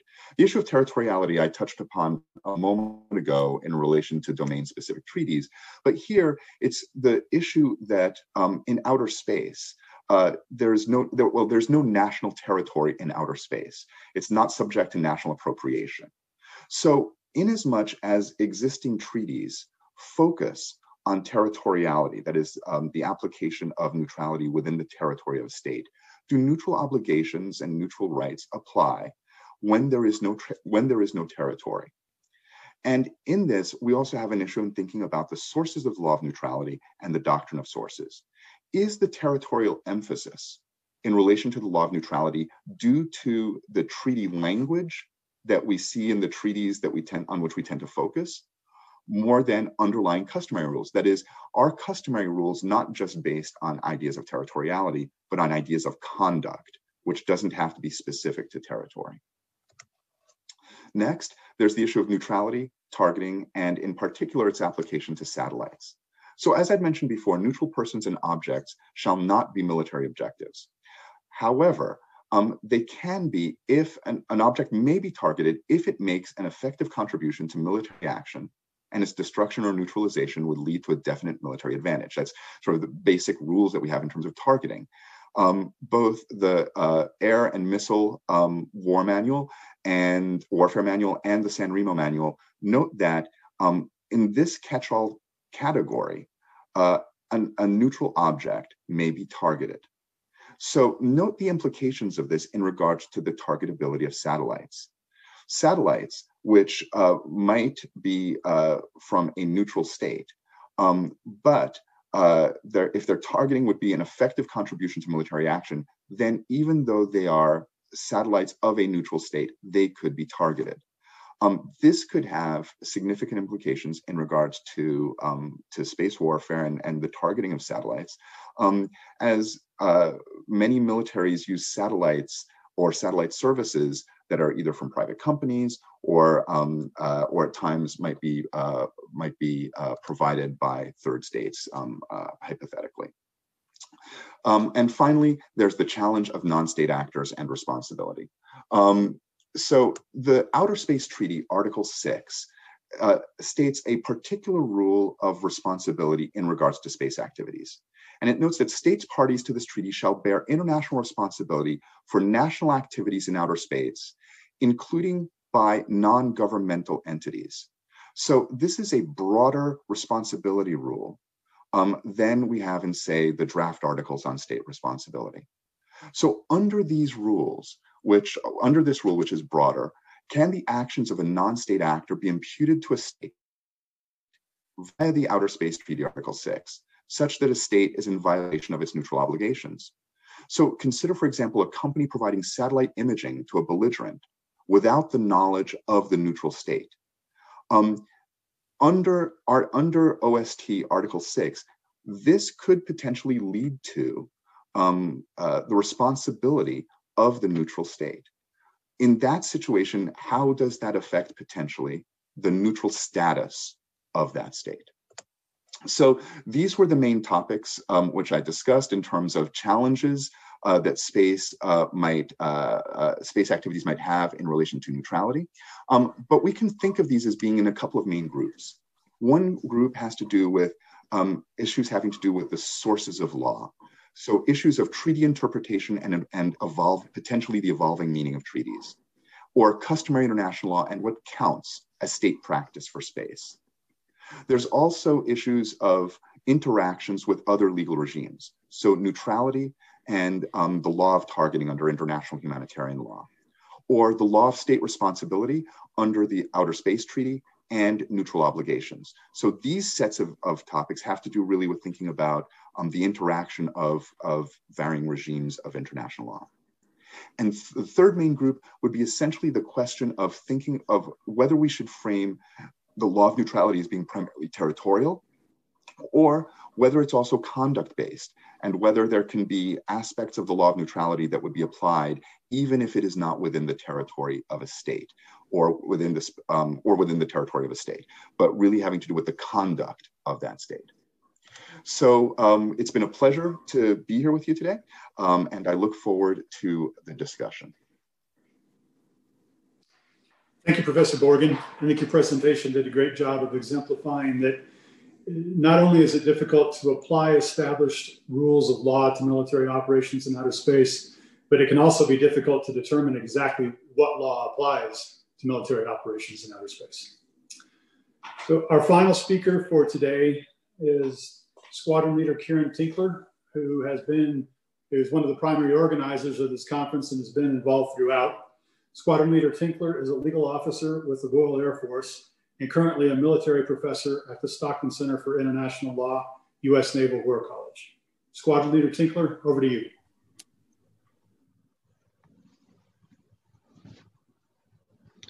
Thanks, Mike. So the focus of my presentation today is, as set out there, so what objects can be attacked in outer space? Slide, please.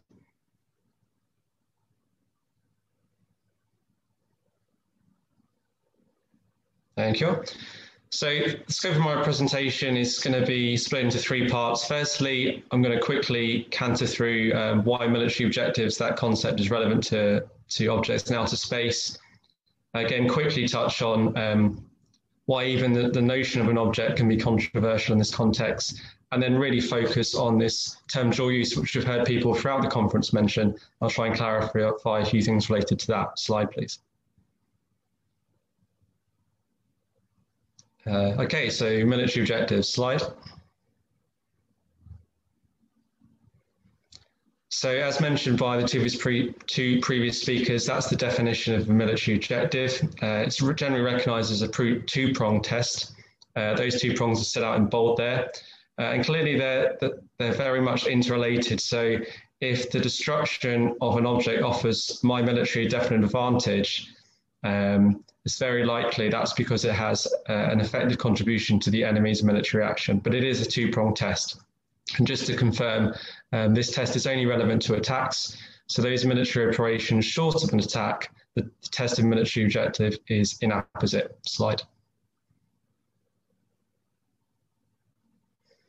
Okay, so before we get into the kind of meat of the substance, quickly just need to establish why we're even talking about a provision that's in Additional Protocol 1. So I've got that picture there because AP1 was really a belated attempt to deal with bombing from aircraft during World War II. That was its principal focus in terms of regulating the conduct of hostilities. AP1 only applies to international armed conflict. AP1 has not been ratified or acceded to by the United States, Israel, India, Pakistan, etc., although the majority of states have done so. And also Article 49.3 says that the term military objective only relates to targets on land or where objects that may be targeted would affect civilians or may affect civilians on land. So, but all of that can be circumvented if we establish it as a custom of international law that applies to outer space. And if we look at experts in the areas of naval warfare, air warfare, and more recently cyber warfare, there's a general coalescence around this test in Article 52.2 that is a treaty provision, but it reflects customary international law across all forms of warfare. Next slide, please. Okay, so having established why we're focusing on a specific treaty provision, it's because it's customary and it applies across domains. So normally when you're thinking of targeting, what is an object is self-explanatory. So why have I brought up what is an object? The first thing to mention is that in international space law, the Liability Convention and the registration look to define what a space object is. That somewhat circular definition is irrelevant here. The law of armed conflict is a specialized body of law, and we don't need to concern ourselves with that, but just to clarify. And why I raise the question, what is an object? Well, a paradigm example of this being an issue in space is the concept of a hosted payload. So a satellite is comprised of a bus and various subsystems, and it can have multiple payloads on it. You could have the satellite owned, operated, registered, etc. in state A, but state B's military may have a payload that's hosted on that satellite. In that case, are there two objects or one object? And this is relevant to how we think about precautions in attack and proportionality applied to that object or multiple objects. And if the prevailing view is that only separate and distinct items would be different objects for the purposes of an object in the law of armed conflict, then I would suggest a hosted payload doesn't fit into that kind of thinking, because a hosted payload is dependent on the energy source from the satellite and various other subsystems. They're not clearly distinct. So if we wanted to get to the position, they're separate objects, then we would have to think again on how we consider that kind of question. And then also, we've had in cyber operations discussions over whether data is an object or not. And then when we see discussions of people looking at whether an orbit, for example, can be a military objective by location, we have to ask ourselves, is an orbit a tangible thing? Is it a location per se, or is it a condition, a physical condition? And all sorts of questions like that. So these are some of the questions that are being addressed in the WUMA manual, but that's not the focus of my presentation here. I just raise it for interest. So slide, please.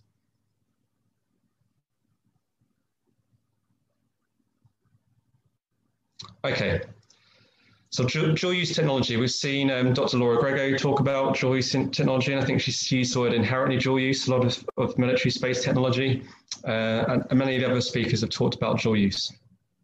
So when people in in space technology and space policy worlds talk about dual use and the dual use problem, what they're referring to is how any space technology can potentially has the capacity to be used for military purposes. Next slide.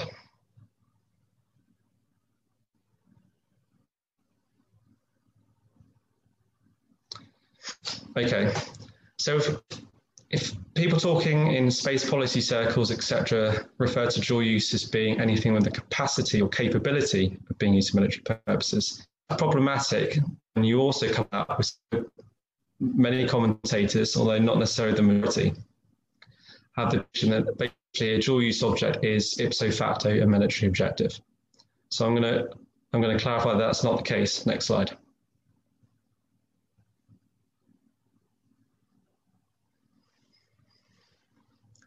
Okay, so the law of armed conflict, there's nothing in there, nothing in any treaty that has this term dual use. Use is really a military term in the context of armed conflicts. And where it's relevant is you might see it in rules of, for example, the delegated authority of a commander to approve a strike. That may be elevated if the item in question is dual use because of sort of policy sensitivities around such subjects. Collateral damage estimation methodology may address dual use objects. Restricted types potentially could have dual use objects on them. This is a term that is detached from the law of armed conflict. It constantly creeps into discussions when we're looking at military objective. And what I want to stress here is it's not a misnomer. You know, the term dual use is focused on use. And really the proper meaning of dual use in military terms is something that has a concurrent civilian and military. So it is not sufficient in military terminology generally. It's something that has a potential use, a dual use object. Now that's different to discussion in space policy and technology circles where it's perfectly legitimate and right to say that objects can have a dual use. There's this delta between possible use in that context and how dual use is used in military circles in the context of armed conflict. Slide.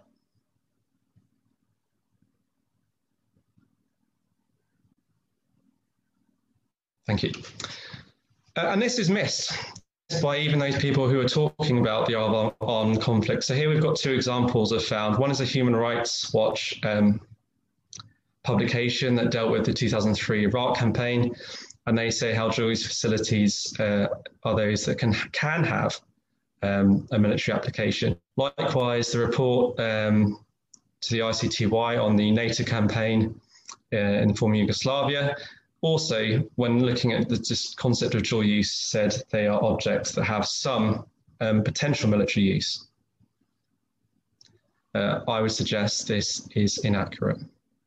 The next slide, please.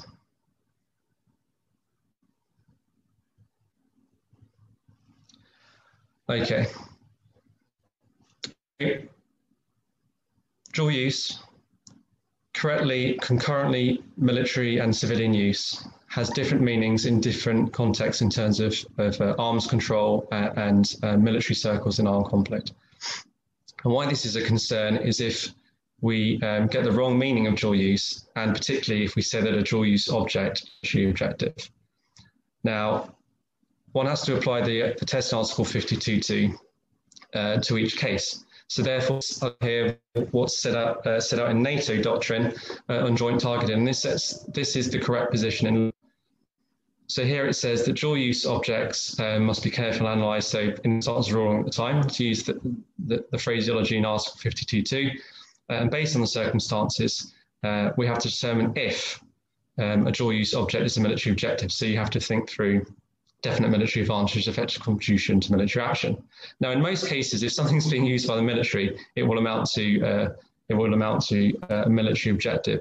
But we can't say automatically that a dual use object is, and we have to be cognizant of when we say dual use, we mean something that is being concurrently used, not potentially, or has potential military use. So, for example, anything can be used potentially by the military. I've had the unfortunate circumstance of advising on ISIS using ambulances as vehicle-borne IEDs. That is not a dual use object that has become a military objective, but that's just to highlight that anything has the potential to be used for military purposes. That doesn't make it a dual use object, and it certainly doesn't necessarily make it a military objective unless it is being used at that time. Next slide.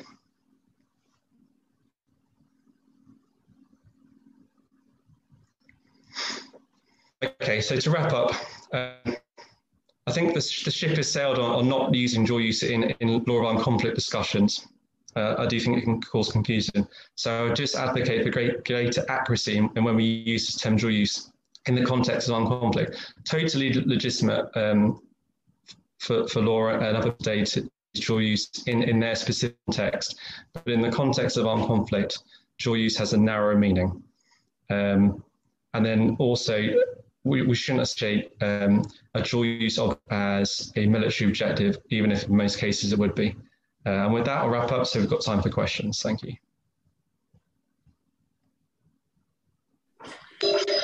Thank you, Kieran, for your presentation and for all of your efforts in organizing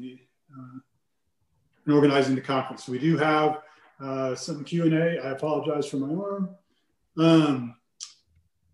A question from Wolf, and I apologize if I pronounced this wrong, Wolf, but Wolf Heinschel.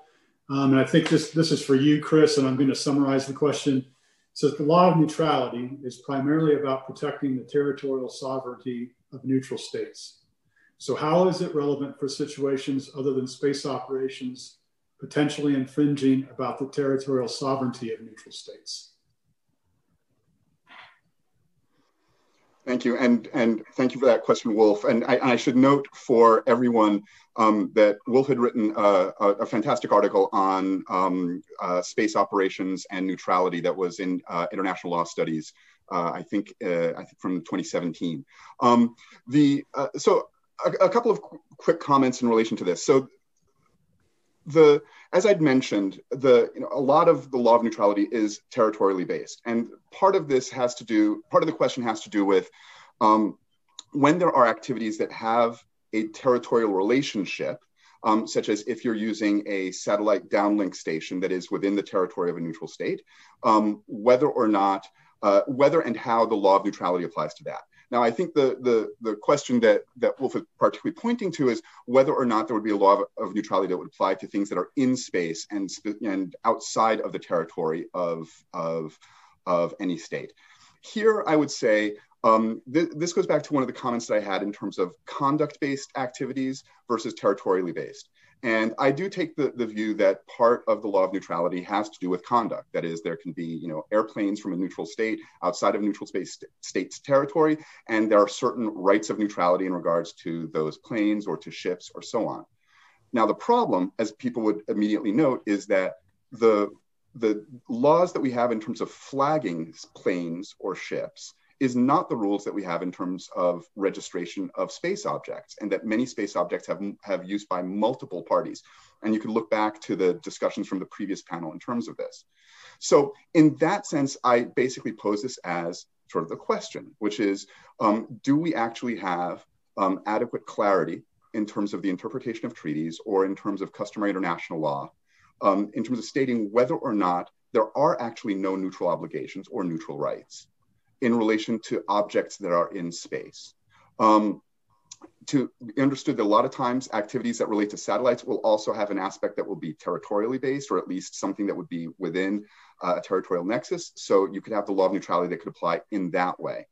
But in regards to the space activities, here we get to the question of how far do the treaties apply in terms of the intention of the party and in their interpretation, and how far does customary international law apply? What evidence do we have in regards to this? But I'll perhaps have a chance to sort of loop back around to this in a moment. I don't want to take up too much time, so I'll leave it to the next question. Thank you, Professor Borgen. Squadron Leader Tinkler, we have a question from Linda Holtby that I think probably is best posed to you, and then I'd ask Professor Blank if you had anything to add to chime in.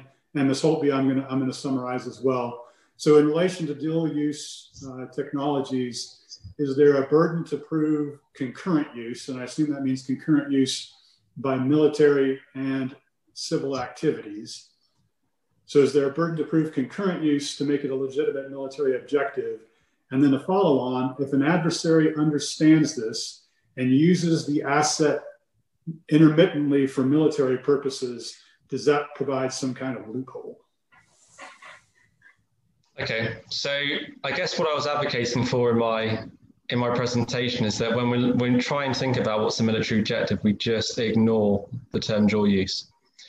And what I would say is that probably the biggest question related to this is the purpose criteria in Article 52.2. So if the intended future use of an object would effectively contribute to military action, it is legitimate to attack it.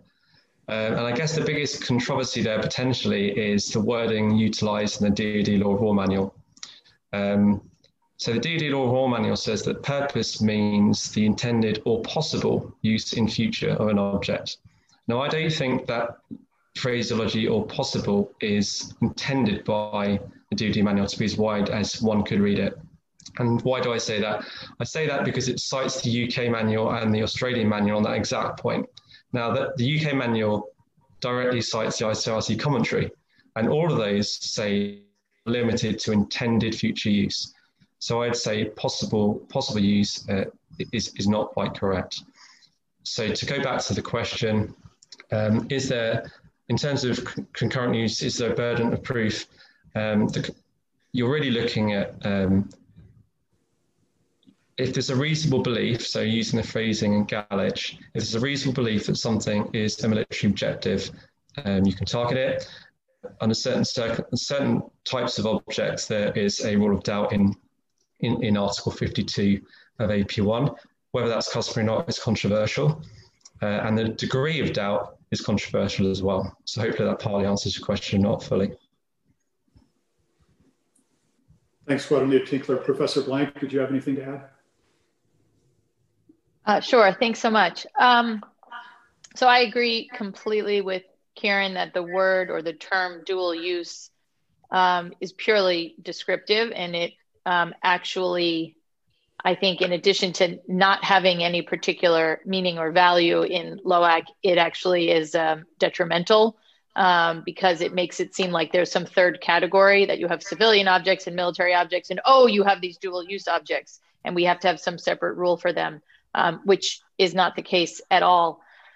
I think so to get at that question of what if they're using it intermittently, I mean, I think we don't want to get ourselves too tangled up, and we should think about how the definition of military objective works. Let's call it in ordinary practice or in earthly practice.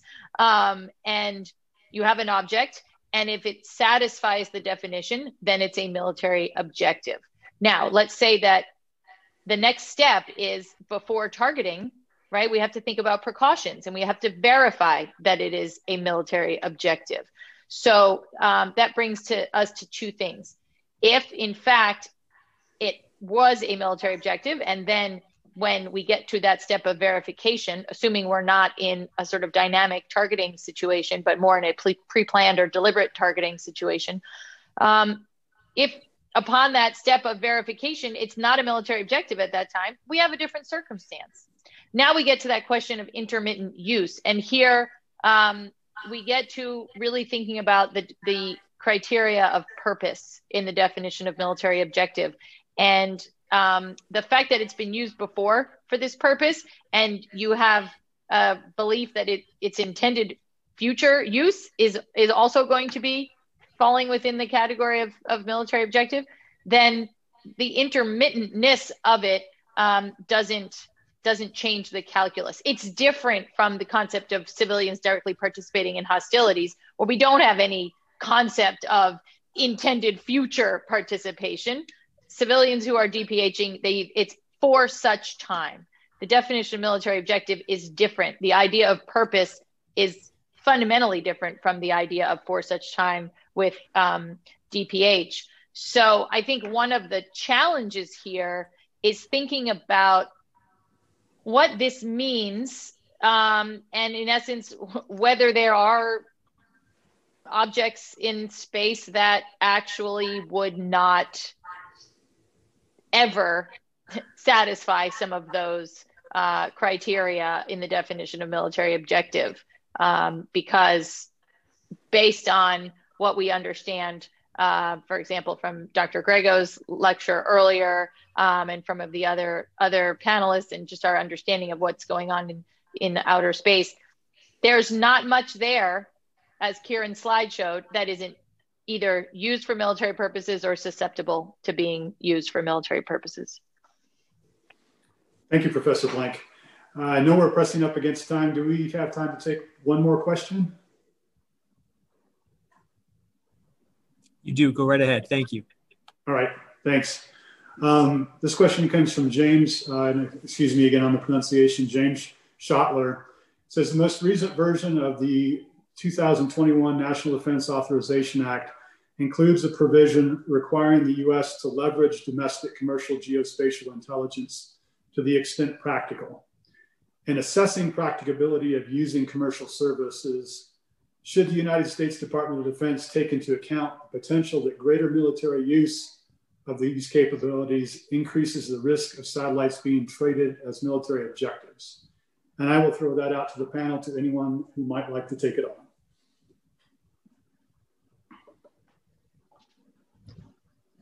Happy to.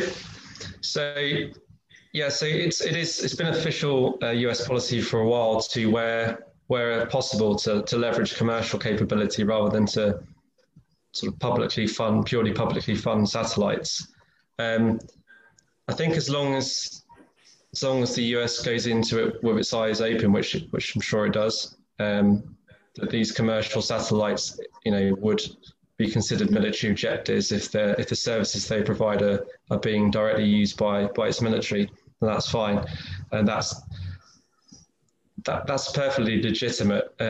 So, for example, there are passive precautions in attack under Article 58 of AP1. Those types of considerations, I don't think, would prevent a state, for example, and doing those types of activities, or indeed putting hosted payloads on other state satellites or commercial satellites, because of the sheer cost of space. Those obligations wouldn't kick in there, in my opinion. Thank you, Squadron Leader Tinkler. Any other comments on that question? Yeah, I'll just add, I think as a very brief answer to the question, yes, I guess would be my brief answer to the question, which is that, yes, they are at significantly increased risk of being military objectives. And I think DOD should be taking that into account. And I think it raises a question of what is the nature of the communication between DOD and these commercial services in terms of explaining the consequence. We are going to ask you to, engage in this way. And, oh, by the way, you should know that this is a consequence of it. And there may then be even follow-on pieces. Here's what this means. Here's how perhaps you can stay short of that, or here's how we can provide some additional protection in the form of the type of passive precautions that Karen is talking about. But this is, I think, an essential piece of the conversation. I think it is fairly obvious to again, use an analogy on terra firma, that if you asked some type of factory to start making fighter jets when they used to make, I don't know, cars, or to start making uniforms when they used to make sweaters, I think it would be fairly obvious to the folks who own and work in that factory. They might not think of it in the legal term of military objective, but they certainly would think, this is probably something the enemy might want to destroy in the course of this armed conflict, because we're making something pretty obviously that the military is going to use, in that sort of common sense understanding. I don't know to what extent that same common sense understanding has permeated into our understanding in terms of thinking about outer space, again, in that layperson space. And so I think as a moral matter, not getting to a legal matter, but as a moral question, as a decency, as a basic public policy question, I think it would be incumbent upon the government to introduce that into conversation. Thank you. Unfortunately, I believe that's all the time that we have. I thank you to the audience for the questions. A special thanks to all three panel members for their presentations and their insightful comments to the questions, and I turn it back over to our host. Thank you very much, Mr. Hoversten, for moderating that wonderful panel, and thank you as well to Professor Blank and Professor Borgen and my Stockton Center bullpen mate, Squadron Leader Tinkler, for their terrific presentations. At this time, ladies and gentlemen, I'd like to invite closing remarks from Professor James Kraska, the Chair and Charles H. Stockton Professor of International and Maritime Law at the Stockton Center. Professor Kraska, the floor is yours. Thank you, Elton, and thank you to our moderators and panelists for today. Special thanks to Doug Burnett for his fantastic presentation on submarine cables and security. And also thank you today to everybody who participated in these panels on conflict in outer space, quite literally the final frontier in these challenges of the application of international law and military operations.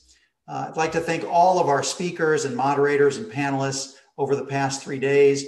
Your contributions are adding compelling and practical substance to understanding and even shaping the trajectory of international law as it relates to technology. You've been among about 500 participants, actually more than 500 participants from around the world, including a number of groups of people that have joined from Japan, from India, the Philippines, and of course, throughout Europe and North America.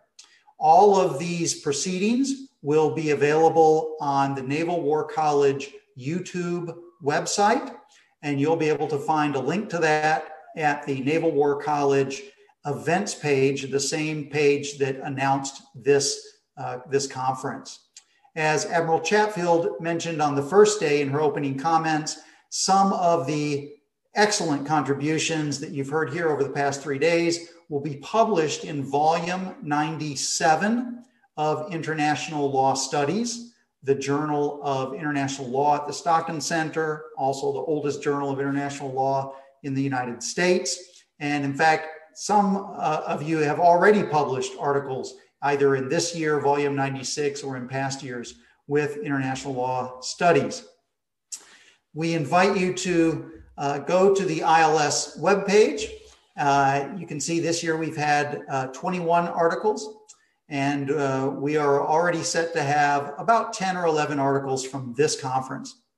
We have a special thanks finally to our wonderful co-sponsors. We really have enjoyed working with you on this and in other events, in particular, the Paul Tsai China Center at Yale Law School. Thank you very much.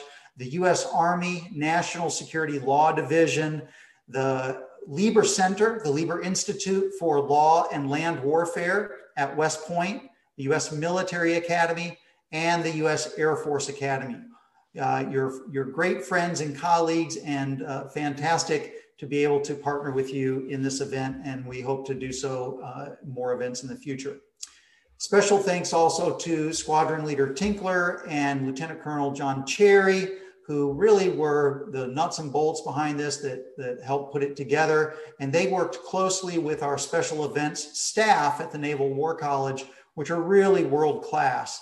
And we find that they're even more essential for these online events, even so than in our in-person events when they've always been so helpful. Lastly, thank you to everybody, all of the 500 plus participants, for your questions and for your attention, which meaningfully advanced our conversation. And finally, I'll close with this. We only do a couple of large events every year. We do a number of small events every year. You can look to our international law studies for the scholarship that is coming out of them. Our next big event is the Cushing Conference on International Law and Conflict at Sea, and that will be held May 17 to 19. And so we thank you for your attention and for your participation, and the proceedings are adjourned. Have a wonderful day.